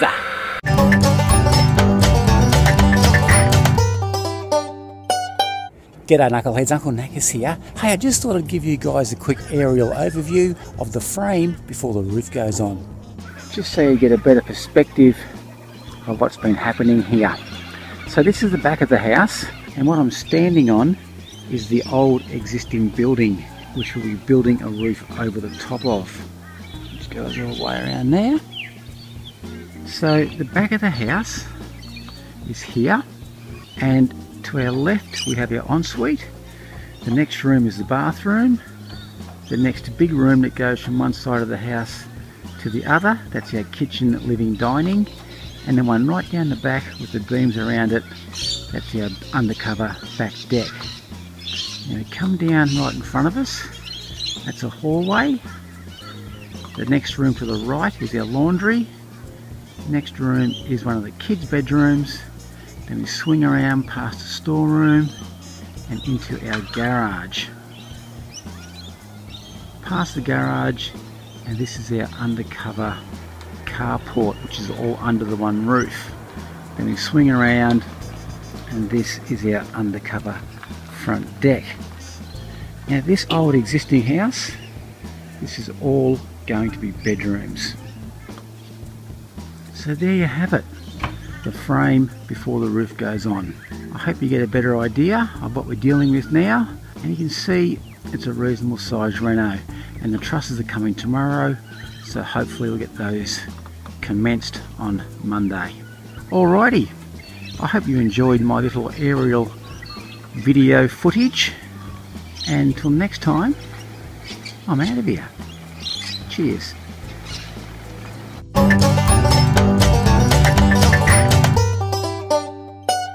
G'day Knuckleheads, Uncle Knackers here, and welcome to episode 20 of my Owner Builder series. Now, as you probably already know, the frame has been built, and now as a matter of a timing issue, we need to get that brick wall up which borders our neighbour's boundary. And the reason for that is that we have a pretty tricky scenario with our fascia and gutter. Normally the fascia and gutter would sit flush with the outside skin of that brickwork, but in this case, fascia and gutter is sitting virtually on top of that brickwork, and as a result we need to get some flashing made that goes over the face of the bricks, across the top of the bricks, then up and on top of the roof trusses before the roof iron gets installed. That's why that brick wall has to get built, so it can measure up our flashing, and before that brick wall gets built we need to install some of this vapor membrane or sisolation paper. So stick around and I'll show you how to do that. And don't forget to please give the video the big thumbs up, and don't forget to hit that subscribe button. Cheers. Now my garage wall is virtually on the boundary with my neighbour, so as a result this wall only is going to be a brick veneer construction, which will also act as a fire rated wall. Now before we put those bricks in place, we need to install a vapor membrane to the outside of that stud work. Now I've always used a product from Bradford called Thermo Seal. It's a vapor membrane and also a reflective wrap, and you'll notice how one side it's shiny and silver and the other side there's a colour. When you put this stuff up, make sure you install it with the shiny side facing inwards.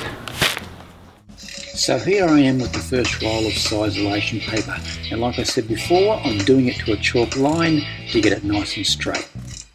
Now I should also mention that to install that paper you use these tack-on clips. You hit one into the stud and then it just bends off. It's too easy. And also when doing your paper, put the first sheet on to a string line. That way it's nice and straight and you can pull it nice and tight.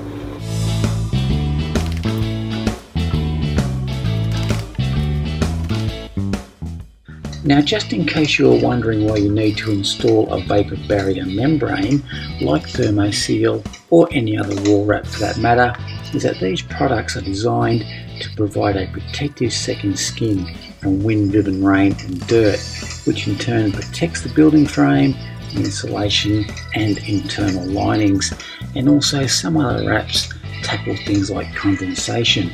So it's a good idea to get some advice before you go out to purchase and install your paper, as different climates can require a different type of product.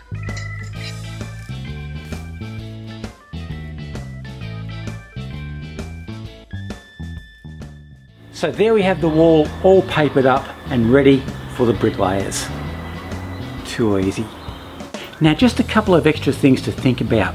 When installing your paper, make sure you start from the bottom and work your way up to the top, with each lap of your paper being at least 150 millimeters or 6 inches. And just check that the paper you're using is suitable to the type of cladding that you're installing. Alrighty, where are those brickies? Come on lads.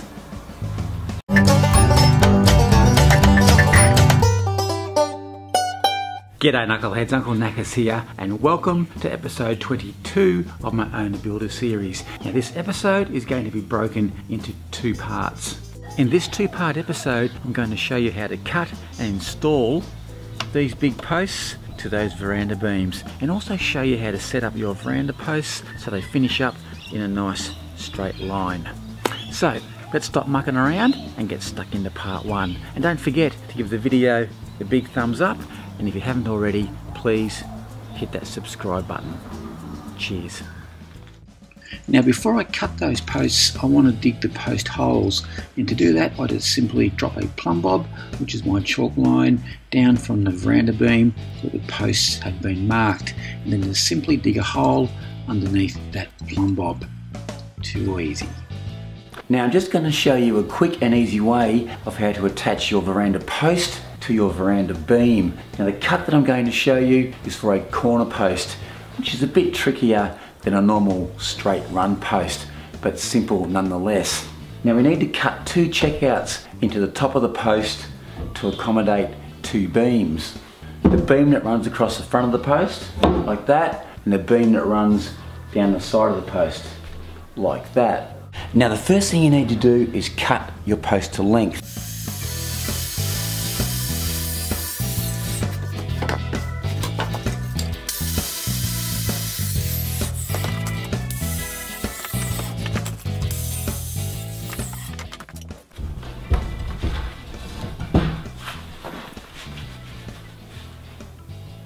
And once you've done that, then work out where on this post you need to check out to accommodate your beam.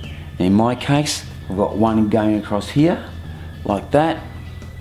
You see that shaded area, and one going that direction, like that, which is that shaded area. So you mark that out on your 2 faces on your post, and then you're ready to cut.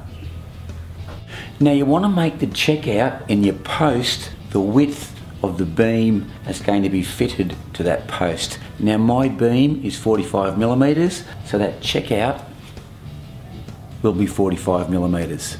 That way the beam will finish flush with the face of the post.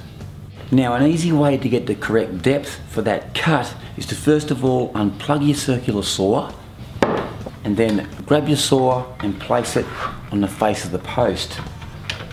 And then using the adjusting mechanism on the back of your saw, adjust the depth of that blade until it just kisses that line. When that happens, lock it off and you're ready to start cutting.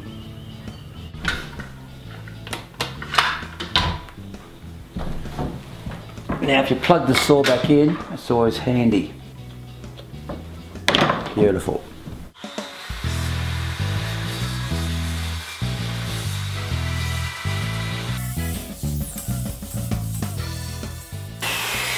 Now when I get close to the end, I turn the saw around so the wider part of that saw base is on top of that block.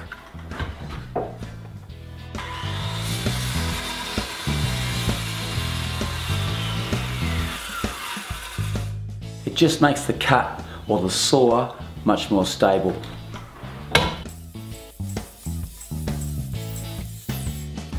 Now turn the post over, and we now want to cut that section there out. So across here, like that.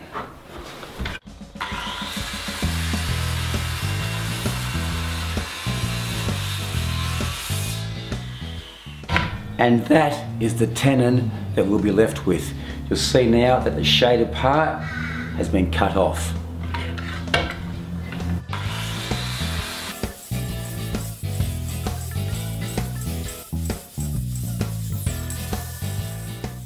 Now once you've made all your cuts, which I have here, now I like to mark a line along the edge of those cuts and then cut along it with the circular saw. That way we finish up with a beautiful clean cut.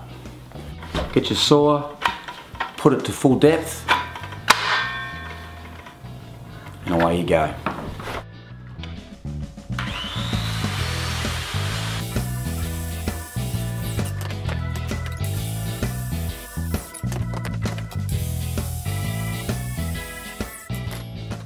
And now just tap out the pieces.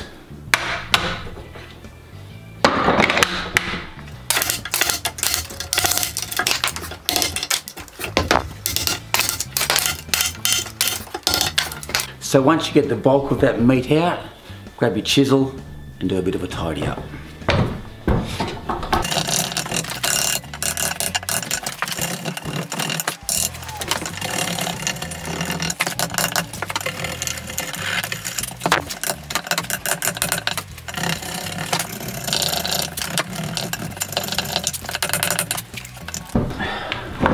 And there you have it. The post is now ready to be installed. Too easy. And before we finish up, I'm just going to be doing a few straight beam cuts for those intermediate posts.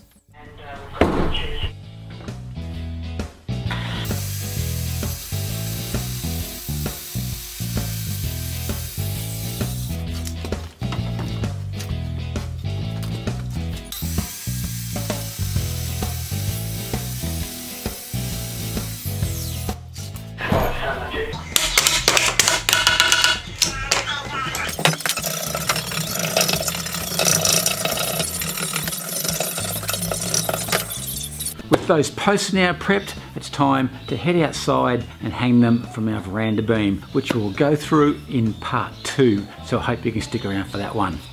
Alrighty, as per usual, big thumbs up is always greatly appreciated, and if you haven't already, please hit that subscribe button. Till part 2, I'm out of here. Cheers.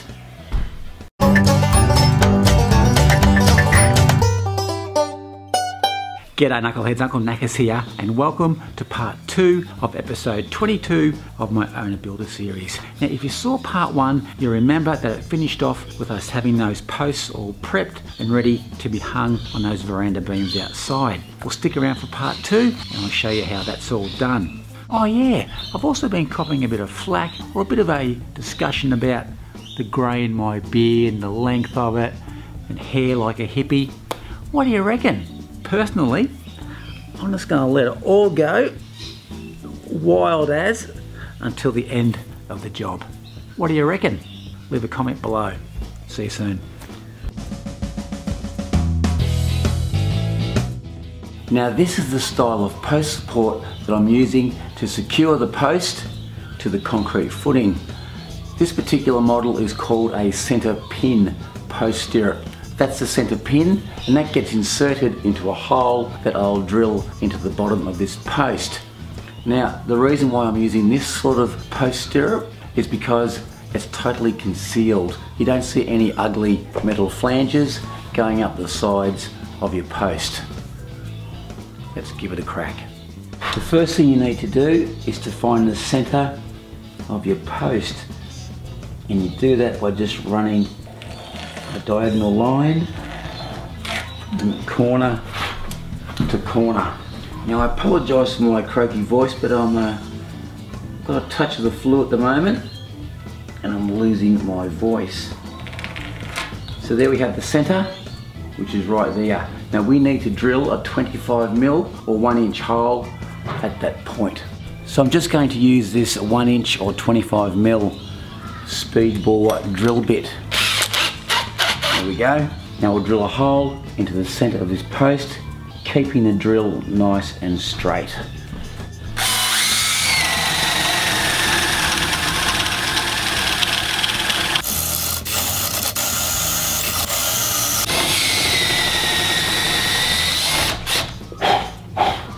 Alrighty, let's give that a go. That's perfect.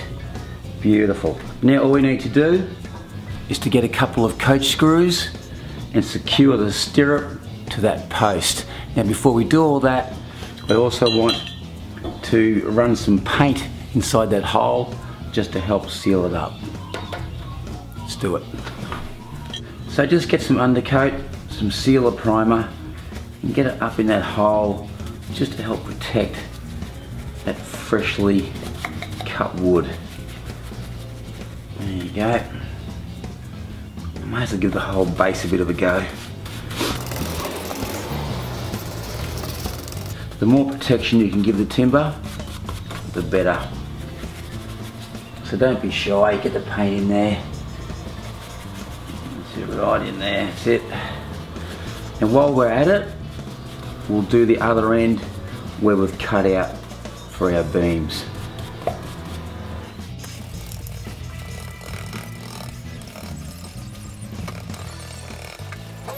With all the timber now sealed, we can put in our centre pin post stirrup. Now get it centred, like that, and then do a pilot hole with your drill.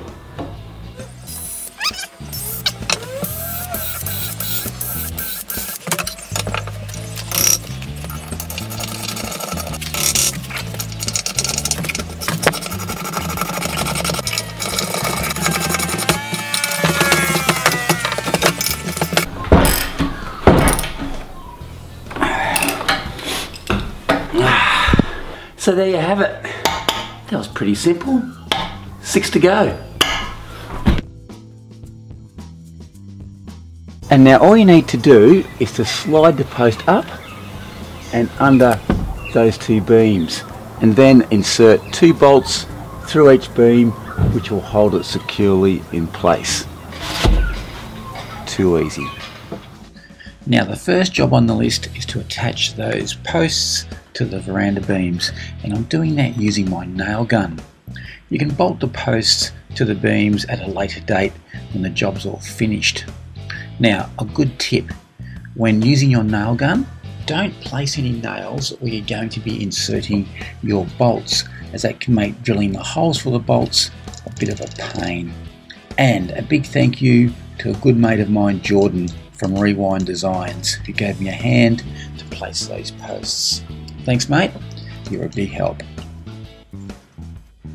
Now you're ready for it? This is how you get your posts to line up beautifully each and every time. Now the trick is to get the posts at either end of your beam set up nice and plumb. Now by nice and plumb I mean absolutely dead plumb, and to do that you just attach a brace to the bottom of the post back to a picket that you've banged into the ground. Once the post is plumb, you nail it off. With that job done, the rest is child's play. You just attach a length of timber between the posts like this, and on that timber I have the post spacing marked on it. So all you need to do is line up the post spacing to the post like Jordan's doing here, and then nail that off. Too easy. With the post spacing all sorted, all we need to do next is to get the bottom of those posts all lined up. And to do that, just run a string line from one end of the job to the other, and then adjust your posts in and out until the post just kisses that string line. And when it does, bang, job's done. Now this is the part of the job that I love. The posts are all lined up, they're all braced off. Now all we need to do is to add the concrete. Beautiful. Told you it was easy. And check this out. The post finished up absolutely spot on. I couldn't be happier. Alrighty, with these in place, it's now time to tackle that roof and get out of this rain. So the next time I'm out of here, I think I need a cup of tea. Cheers. G'day knuckleheads, Uncle Knackers here, and welcome to episode 23 of my Owner Builder series. Now, it's a big day today. As you can see, the trusses have finally arrived. And I've got the guys in from North Coast Cranes trying to place them on top of my wall frames. Now, it's proving a bit difficult. We have some fairly tight space constraints, but they're doing the best they can with what space they've got. Now we didn't get the trusses put on the frames exactly where we wanted them, but beggars can't be choosers, and I didn't want to put much more than what we have here now up because they're all resting on one beam and it just got a bit too heavy, so I think that will do us. Alrighty, thanks for that fellas, and we'll see you on the next one. Cheers. And that was pretty good timing because no sooner had the trusses been unloaded and the bricks arrived. Don't you just love these machines? They're absolutely fantastic. They do all this in absolutely no time at all. Good stuff. And check this out. I love it how they load these onto the back of the truck. Look at that. What a ripper. So the trusses have turned up and the boys managed to get these big fellas up on top of the walls, which was no mean feat. They're 11 metres from pitching point to pitching point. So to get them up here was a really good effort. Now I have trusses laid out everywhere, all over the yard, under my neighbour's garage. They're everywhere. But the next big thing, or the next big mission, is to get these bad boys stood up all the way over there. Now that should be interesting. Well, I've checked out the weather forecast, and tomorrow and the next few days is going to be good. So with that in mind, I want to remove the old tin off the old roof so we can kick off putting up those trusses and also get a start on those bricks. As you can see, the roofing iron is pretty easy to take off, so it's all systems go for tomorrow. And I might even have a race with the bricklayers just to see who finishes first. That should be interesting. Alrighty, as per usual, big thumbs up is greatly appreciated, and if you haven't already, please hit that subscribe button. I think it's time for a cup of tea. So till next time, I'm out of here. Cheers.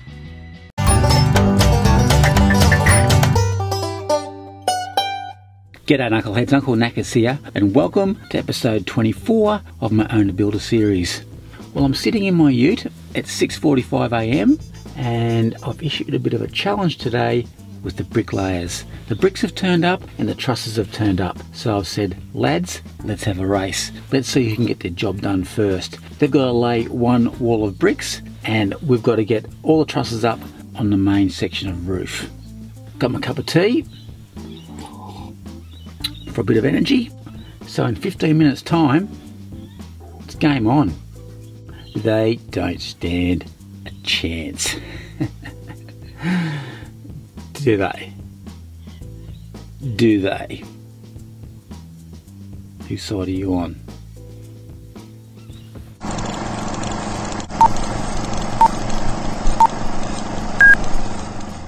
And we're off and racing in the Bricky v Chippy Cup. The bricklayers have started off very nicely and are already up to their second course. We've got that first tip in place and are settling in very nicely around that first turn. And coming around that first bend, the brickies are already 2 lengths in front. And with 15 courses already done, it's not looking good for the chippies. But here they come, up around the outside. 2 lengths, now back to 1 length. This is an absolute nail biter. It's anybody's race at this stage. You couldn't have scripted this if you tried. And as we round the last bend with 1 furlong to go, the brickies, they're putting up some scaffold. This is going to put them back a bit. Maybe the chippies have a chance. They've come back. They're coming back. They're a nose in front with 300 metres to go. But the brickies are on fire. And with 200 metres to go, I'm losing my voice. Please, somebody, where are my heart tablets? We're coming down to the last 100 metres. This is going to be too close to call. It's the chippies. Oh no, it's the brickies. It's going to be a photo finish. It's a photo finish. They absolutely killed us. In fact, we got slaughtered. Man, those guys can lay bricks fast. I think I was a bit cocky issuing that challenge. Now, we're going to find me a piece of that humble pie. There it is. Not very tasty. So here's the roof all done. The trusses are up, it's been braced, the battens are on, and now all that's left to do is to lay some roofing blanket and then install the roofing iron. Now this is the back of the house, and if we pan around past this valley, and this is the front of the house, and it's here where we had to blend all the new trusses over the old roof.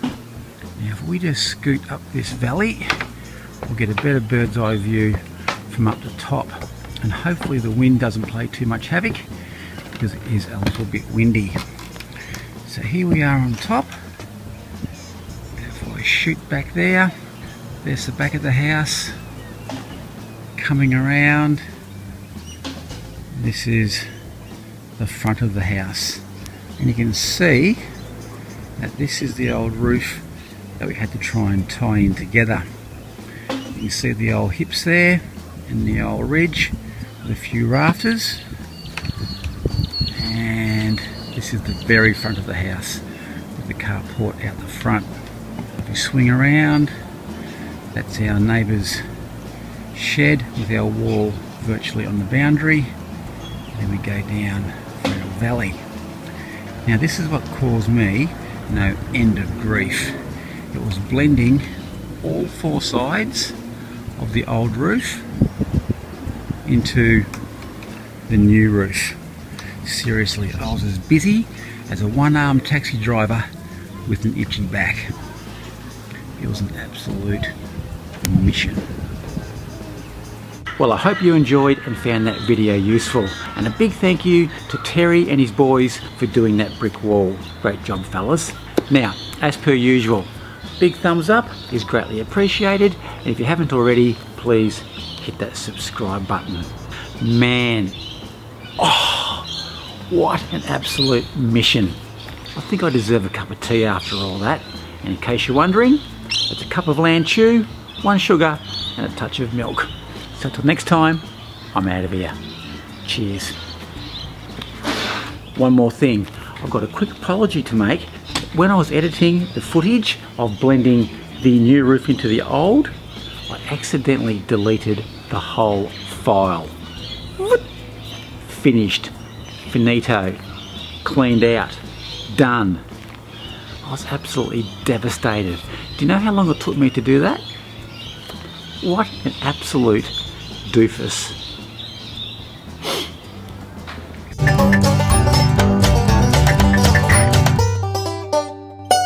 G'day knuckleheads, Uncle Knackers here. If you've been following my Owner Builder series, you'll probably know that we're pretty much ready to have that roofing iron installed, which means that it's a really good time to have a chat about the insulation that you fit directly underneath those roofing iron sheets. And to set us up on the right track, I've teed up a chat with insulation expert and good bloke Luke Sorensen, who is also the area general manager for Bradford Insulation. G'day Luke. G'day Shane. How you doing? Very well, thanks. Excellent.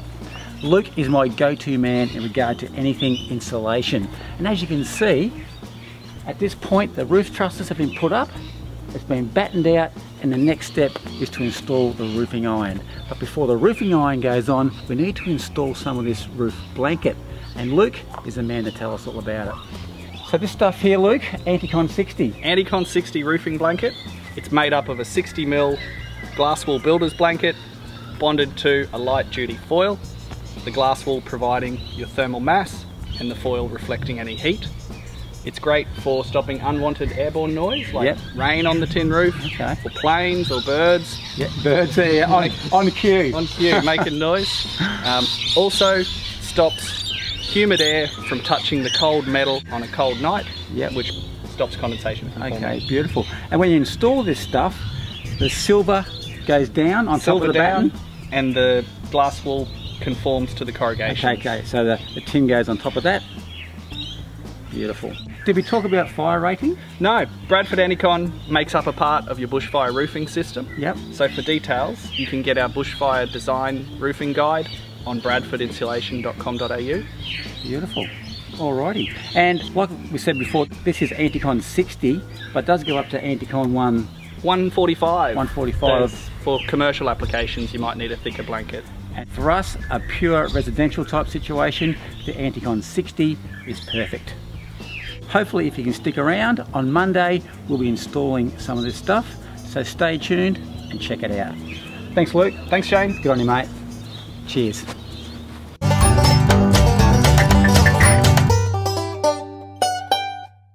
G'day knuckleheads, Uncle Knackers here, and welcome to episode 25 of my Owner Builder series. Now as you can see, we're putting down some timber battens in preparation to install the roof. Hey Steve, is that a sideways moonwalk? Very impressive mate. And the reason for the timber battens is that the metal ones tend to rust being this close to the beach. Now the first job you need to do before installing the roof is to put up your fascia and gutter, which is what Greg is doing here. He's putting on his brackets, and then for some reason he's asked me to have a bit of a look to see if it's all straight. Greg, I don't know if you realise, but I wear glasses and I'm as blind as a bat, so I'm probably not the best bloke to ask. Once all the brackets have been screwed on Just get some fascia and you run it through those brackets to make sure that they've all lined up, which is what Greg and Tice are doing here. And the boys have picked a perfect day to start the roof. The sun's out, there's zero wind and absolutely no rain on the horizon, so everything is looking spot on. And just remember that before you screw your roof sheets off, that you've installed some roofing blanket underneath it. This is pretty exciting with the first few sheets going up. It's looking good.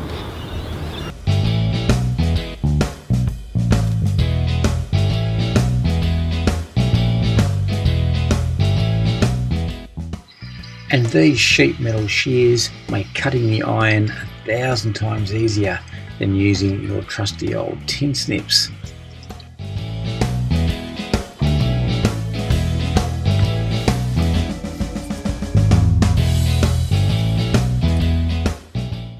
Now how's this for an easy way to mark your roofing sheets? Jimmy marks the long point, then the short point, and then with the aid of one of these big bevels, transfers that line onto the material. And then it's just simply a matter of cutting the sheet. Too easy. And this is the tool that the boys are using to cut that roofing iron with. They're metal cutting shears, and seriously, they cut through metal like a hot knife through butter. And once you get your hands on a tool like this, you'll never look back. Our property is next to a laneway, which was fantastic as it made getting those big sheets down the side of the house and to the back of the house a lot easier. And you may have noticed that the wind's picked up, which is never a good thing when laying a roof. The roofing boys are currently up on the roof just finishing that job off, so that now gives me an opportunity to start pulling down this old ceiling.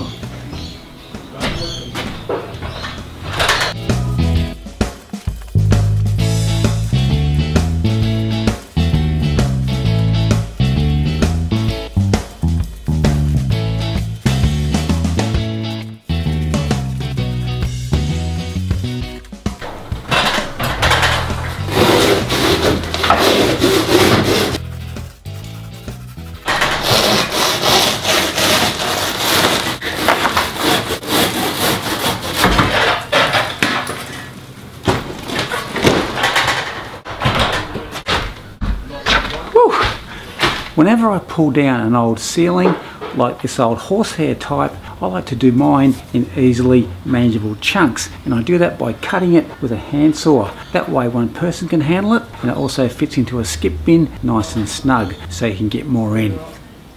Good tip. And as I finish off tearing down that old ceiling, the boys are finishing off the roof. Just a few more sheets to go, and then the capping, and we're all done. And this is the end result.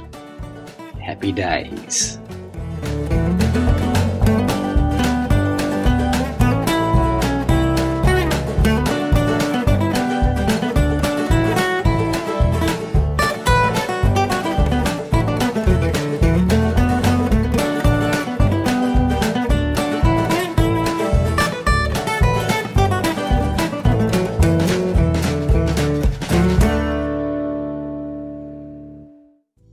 With the roof now on, I couldn't be any happier, and it went up without a hitch. And the good news is that now we're protected from the weather.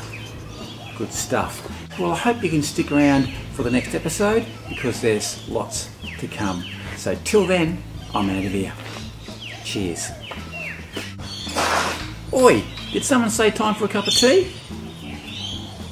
Yes, thanks. I'd love one. Cheers.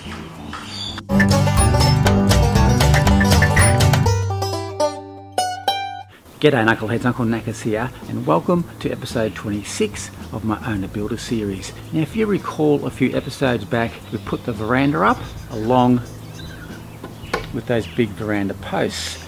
Now at the time I was very happy with the post selection. They're H3 laminated, I said it right, laminated, H3 laminated pine posts. They're designed for external use, and that was all cool. But since then we've had a change of mind and we've decided to replace all 12 posts for two reasons.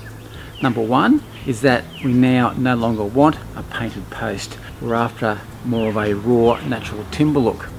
And secondly, and most importantly, is that I'm just a bit concerned about the longevity of those posts. They're a H3 laminated pine, external use, I know all that.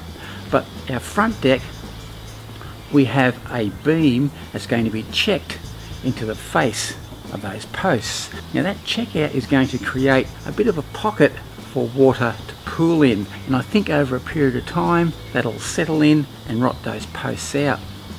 Now to replace those posts once the deck's in and the eaves are up would be an absolute mission. So I think I'm just going to have to replace all of these posts.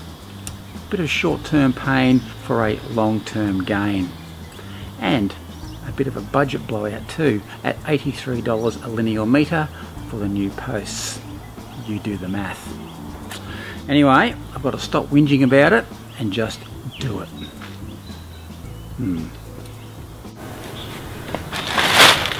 Alright, here are the new hardwood posts that I'm using to replace those pine ones, and at 120 kilograms a pop, they're a bit of a handful to move around by myself, so I'm using the wheelbarrow to give me a hand.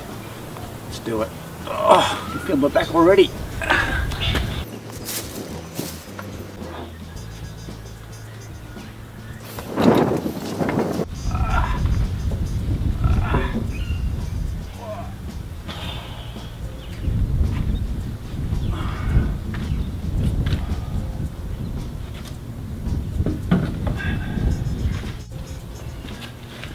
All right, we're good to go.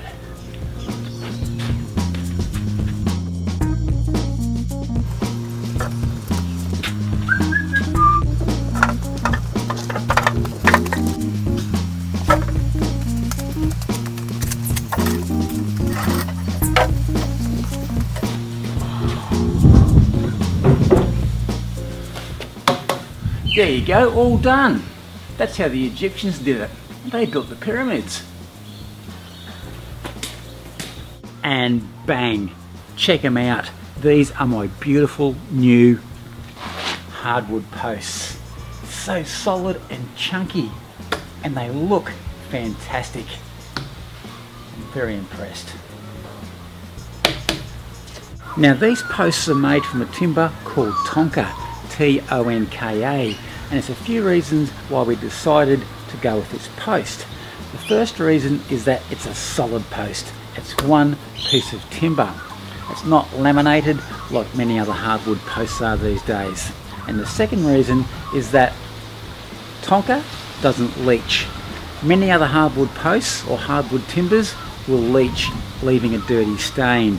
These posts won't. And the final reason is that Tonka tends to grey off over a period of time, so that lends itself to a nice beachy feel. But there's probably only one drawback that I see with the Tonka posts, is that because it's a solid post, it will potentially have some cracking in it over time. But personally, that doesn't bother me, because that's the kind of feel that we're going for. So there's my post dilemma all sorted, and I think in the long term it was a pretty good decision, even though these posts are double the cost, and the fact that I've wasted a lot of time in initially putting those pine posts up, taking them down and then replacing them with these ones. All things considered, I still think it was the right decision to make. What do you think? Would you have changed the posts? Leave a comment in the description box below. Well, I've learned something from this video, so I hope you have too. And as per usual, big thumbs up is greatly appreciated, and if you haven't already, please hit that subscribe button. Alrighty, I've got stuff to do, so till next time, I'm out of here. Cheers.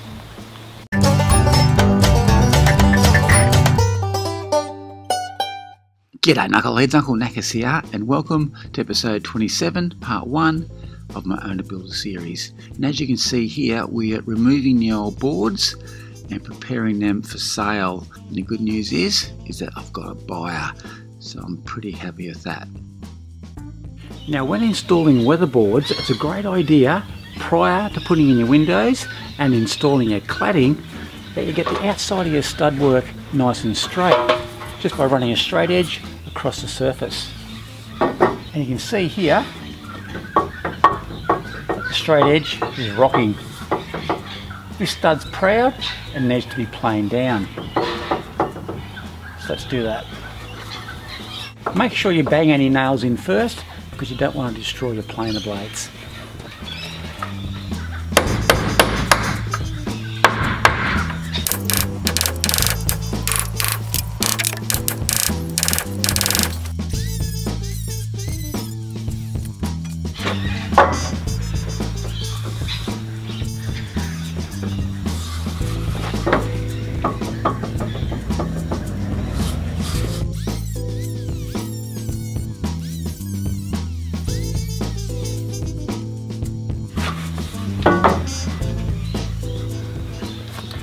That's now good.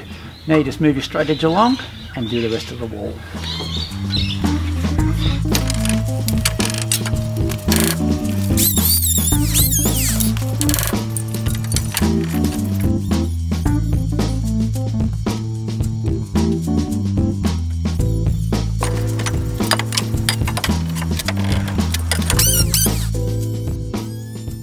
With those studs now planed down, you're now ready to put in the windows, put the paper on, and then install the cladding. Houston, we're good to go.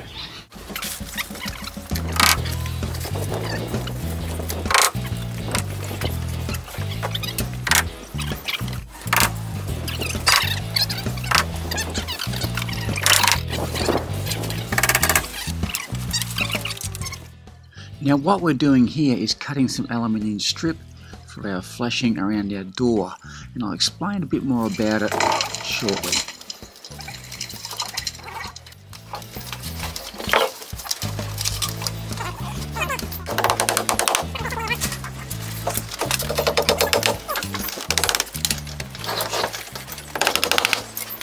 And remember, when installing this paper on a weatherboard clad house, that the paper goes underneath the window flashing. The window flashing sits on top of the paper. Get that order right and your windows won't leak. Good stuff.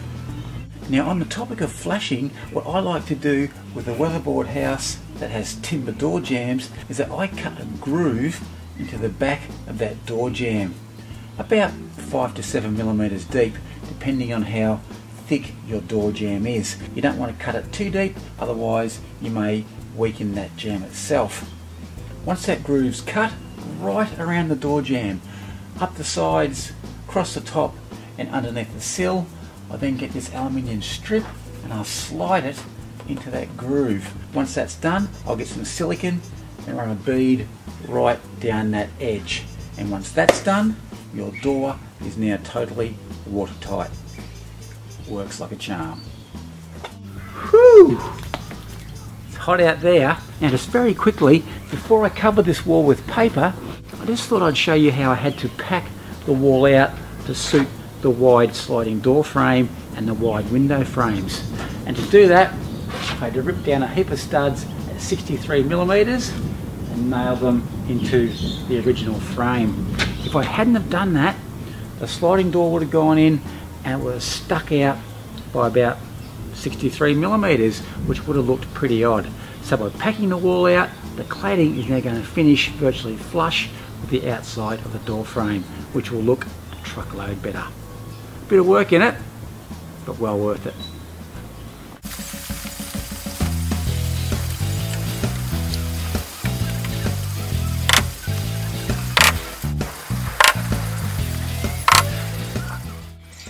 And just like before, we cut the paper away from the window and then pull the window flashing out and place it on top of the paper, just like that. And once again, Gary, my neighbour from across the road, came over and gave me a hand to put up that second layer of paper. it gets a bit tricky when you're doing this by yourself, getting up and down scaffold. So thanks again, Gaz. Much appreciated, mate.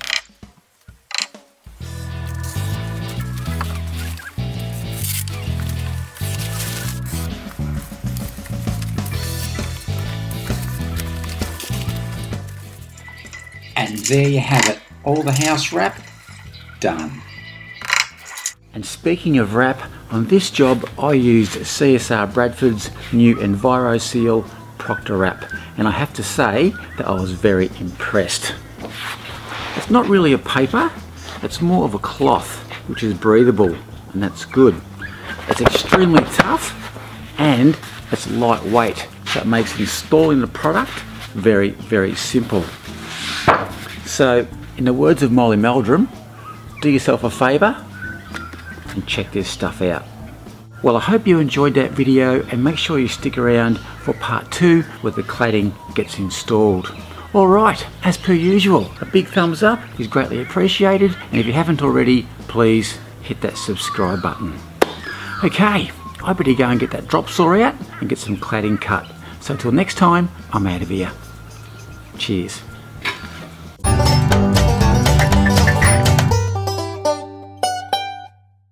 G'day Knuckleheads, Uncle Knackers here, and welcome to episode 27, part 2 of my Own a Builder series.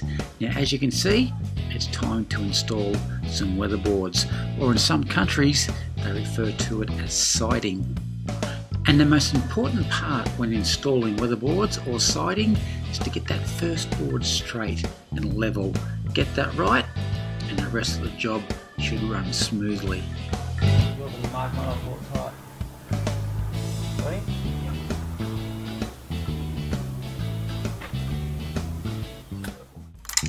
And then just simply nail the board off. And here I'm just marking where the studs are, just in case we may need to put a face nail in down the track.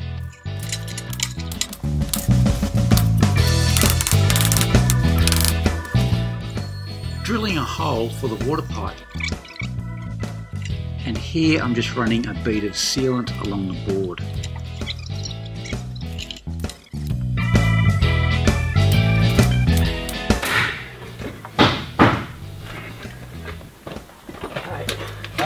You want to go up, oh, stop, down a fraction. Yep, that's it.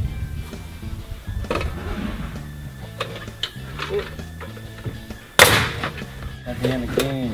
You go down a bit. Okay. That's it, that's it. Beautiful.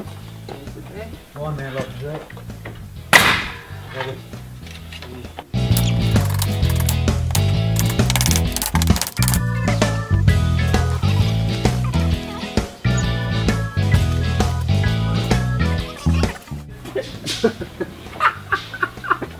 Awful, isn't it?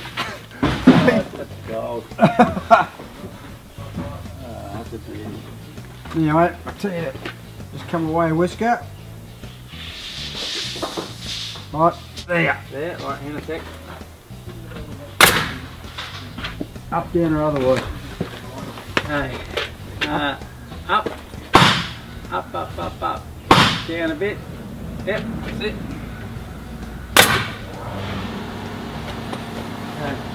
Down a tipple, down a fraction, down a fraction, yep.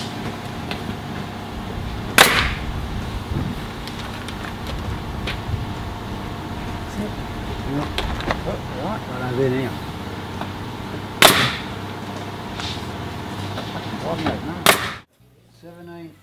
And here we're just making sure that both ends are reading exactly the same. 85. 2 metres and 30. 2 metres and 30. 2 metres 175. Hang on, I'll go down higher. Oh, 21.75. Yep. Right. And 23.20. 23.20. 20. Yep. With most of that cladding or the siding now up, it's time to get the eaves or the feet all sorted out. And here I'm just putting on some trimmers because we want the eave sheet to finish up flush the front of those posts. Now it's really important to get these trimmers absolutely spot on, straight and level, because if you don't, you'll see a wobble, which will look dreadful once it's all done. No pressure.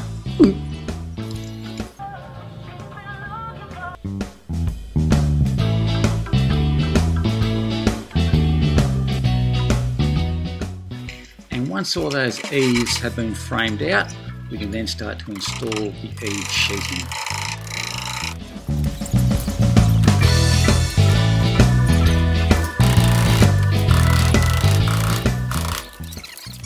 And after a few days of hard work, this is how the cladding turned out.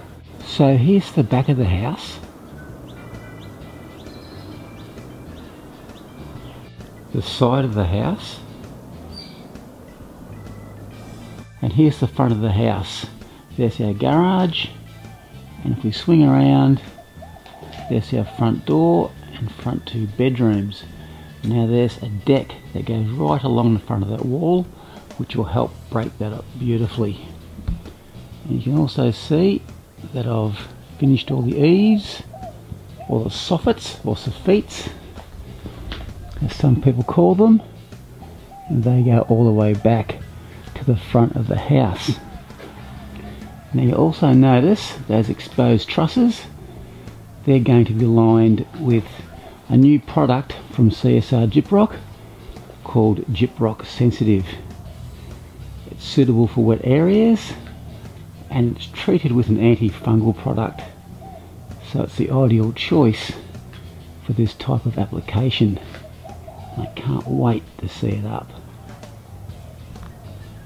And finally, down the other side of the house, you can see that I've added some corrugated iron to that step out, which breaks up that big long wall of weatherboards, which I think looks pretty effective. And at this point, we are now officially at lock-up stage.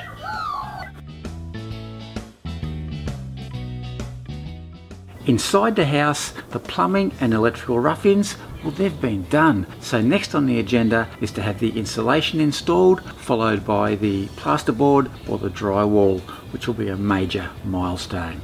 Well, I hope you enjoyed and found that video useful. And as per usual, a big thumbs up is greatly appreciated. And if you haven't already, please hit that subscribe button. Alrighty, I think it's time for a cup of tea. So till next time, I'm out of here. Cheers.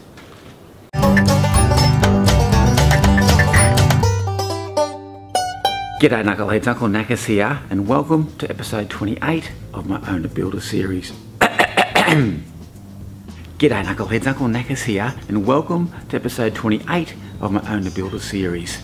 Well, today is a very, very big day. This old house is about to be totally transformed. At 6 AM, and this is the calm before the storm. I've got my broom in hand, doing a bit of a clean up, because very shortly a truckload full of plasterboard or drywall is about to turn up. The insulation's here, that's about to be installed, and the plasters are due sometime this morning. So what I thought I'd do is do a quick walk through of the old house before all that action takes place. Let's do it. And starting at the back of the house, facing the backyard, we have our kitchen, living, dining area. The kitchen, all the way back there. The dining table's here and the TV is behind that camera. And if we swing around that way, we have the sliding doors that lead to our rear deck. That's our kitchen over there. And this is the kitchen window where we can serve food out to the back deck.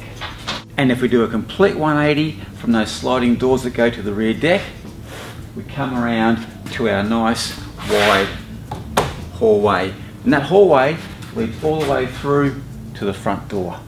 So walking through the hallway, the first door on the right hand side, this is our main bathroom. We've got a freestanding bath down the end, vanity just there, and a shower tucked away in the corner. We come out here, we have a toilet just there, and if we swing around, That's our backyard. We come to our internal laundry, which will be all soundproofed, which will be good. And then swing around here to one of the kids' bedrooms. Now, turn around, come this way. That's our linen cupboard. Should be able to store a few towels in there, I'd say. And up this hallway, my nice old floor, which will polish up beautifully. We have, whoop, tripped. We have, this is our media room slash kids' bedroom. Come through this doorway here, and this is the master bedroom. Walk through, this is our ensuite. Got a shower over there. We've got a bulkhead above it. We've got a vanity right there, and a toilet tucked away in the corner. Swing around here, come back out. That's our robe in our bedroom. Walk through here, we've got another kid's bedroom, just there, and walk through to the front door, and this is the office slash spare bedroom. Now we come back down, got a nice wide hallway, ceilings are 3 meters, so it feels nice and airy. We come down this hallway and into the garage. My old workbench, that has been the best investment ever. And if we swing around, well, this is a single garage, by the way. Single garage, didn't have room for a double, which is a bit of a shame. We come around here, this is a storeroom to put the mowers and all that sort of thing. And as we walk out of our garage, we come into our carport. And as you can see, I'm in the process of putting up some eaves. And they're going really well. Check out the cutouts. Gotta be happy with that. We come around here, the front of the house, over our garage, and that's about it. So I better get sweeping and get this place cleaned up, because those boys will be here any tick of the clock. And just to jolt the old memory, this is how the place used to look like only a few months back.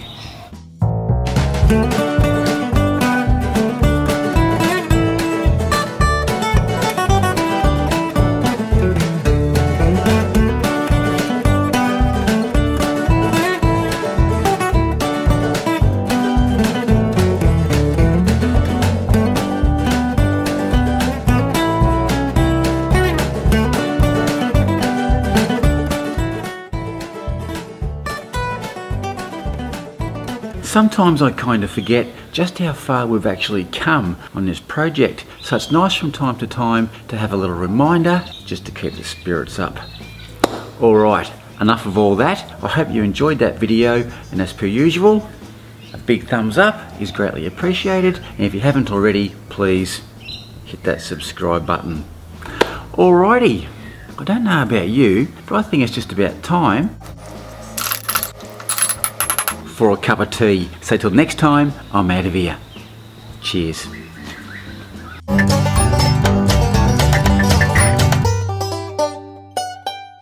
G'day Knuckleheads, Uncle Knackers here, and welcome to episode 29 of my Owner Builder series. And as you can see, the installation of the insulation is in full swing. I've got some contractors in to install it, as it's a reasonably large area and I'm totally under the pump. And these guys are also so much more efficient with the use of their offcuts. Nothing goes to waste, so it's a really cost-effective way of installing your bats. And while they're off doing their thing, I can be off doing my thing, which I think is a better use of my time, especially when there's so much happening at the moment.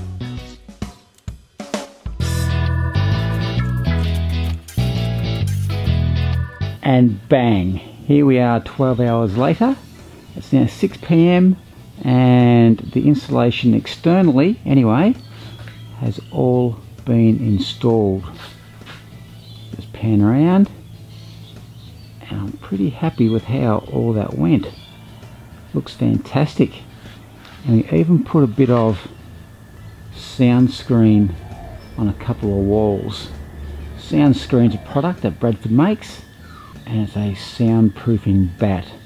So for the outside walls, we're using Bradford Gold 2.0 bats. Now, like I said, we're using those externally, but also internally. Most builders only insulate the external walls. We're doing the entire house because in various rooms we have air conditioning and we want to keep that climate just right. So Bradford Gold 2.0 does the job beautifully. And to work alongside with the wall bats up in the ceiling, we're using Bradford Gold R3.5 ceiling bats. These bad boys will do the job perfectly. Now this room here is our internal laundry, and we didn't want to hear the noise of the washing machine or the dryer banging around. So Bradford has a product out called Soundscreen, which is an acoustic bat. And it's these grey bats that are installed here. And that's why the room looks so dark. And it's amazing how different the noise sounds when you're in this room, even with the door off. I think this is going to be perfect. Good choice. Oh yeah, don't forget, if you're installing a dryer in your laundry, don't forget to install some wall blocks to hang your dryer off. It's a good tip. And I've also put in sound screen bats in this bedroom that adjoins the laundry and also the living room. Now, using these bats in conjunction with CSR's sound check plasterboard or drywall, this room should become insulated from the noise of the laundry and also from the TV in the living room. And hopefully, fingers crossed, the kids will stay asleep. Alrighty, after a 12-hour stint, I think it's time to go home. So till next time, I'm out of here. Cheers.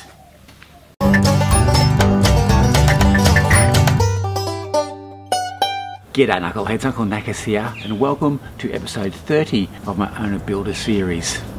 It's amazing how every day on this job appears to be a big day, and today is no exception because we're about to kick off with the plasterboarding or the drywalling, and very shortly there'll be 4 guys turning up along with a truckload of plasterboard or drywall. And I've been told that this whole process will take about 10 days. So in that time frame I envisage a fair bit of footage. So I think we might break this up into a few parts. This being part 1, where we look at doing the ceiling battens and the ceiling sheets.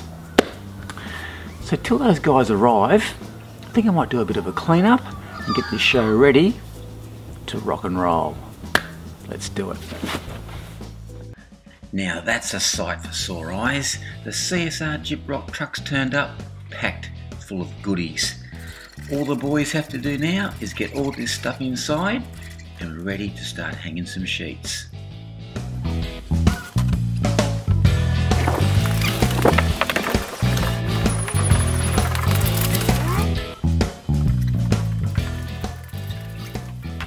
Back a bit, mate. Back this way a little bit. Okay.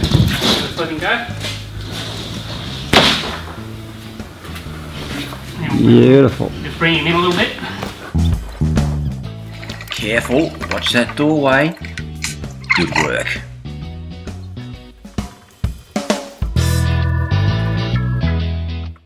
So the plastering team of Paul, Jeff, Nate and Dane from Hickson Plastering have turned up and they've kicked off by installing the ceiling battens.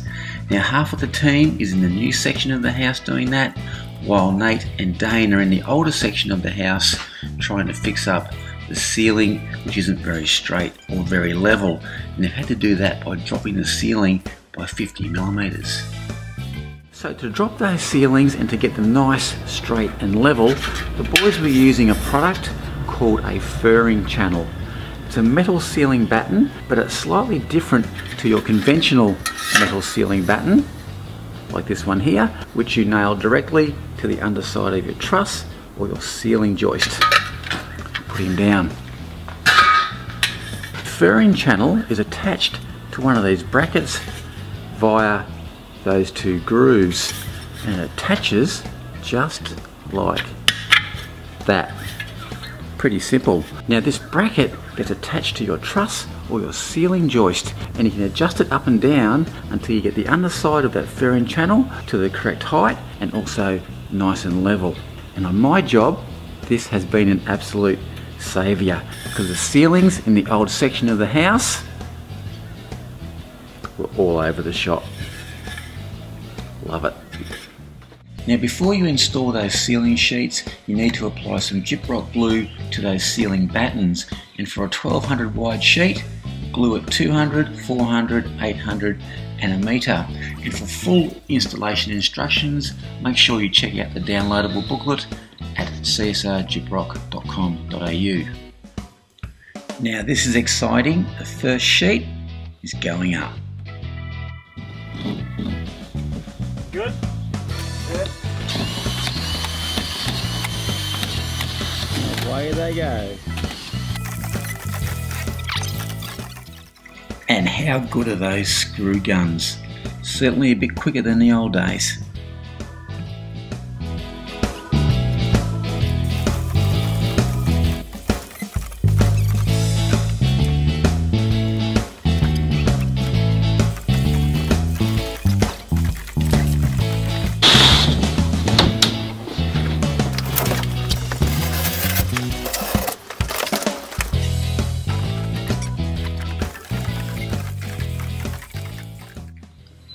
And on my front and back verandas, I went with gyprock sensitive plasterboard.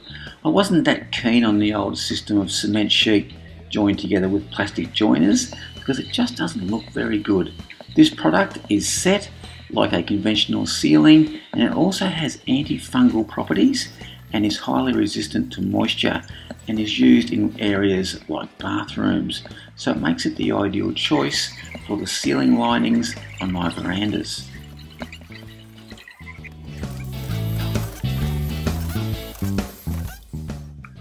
And with this being the last ceiling to be installed, we're almost ready to start hanging some wall sheets. The house is really starting to take shape. It's looking good.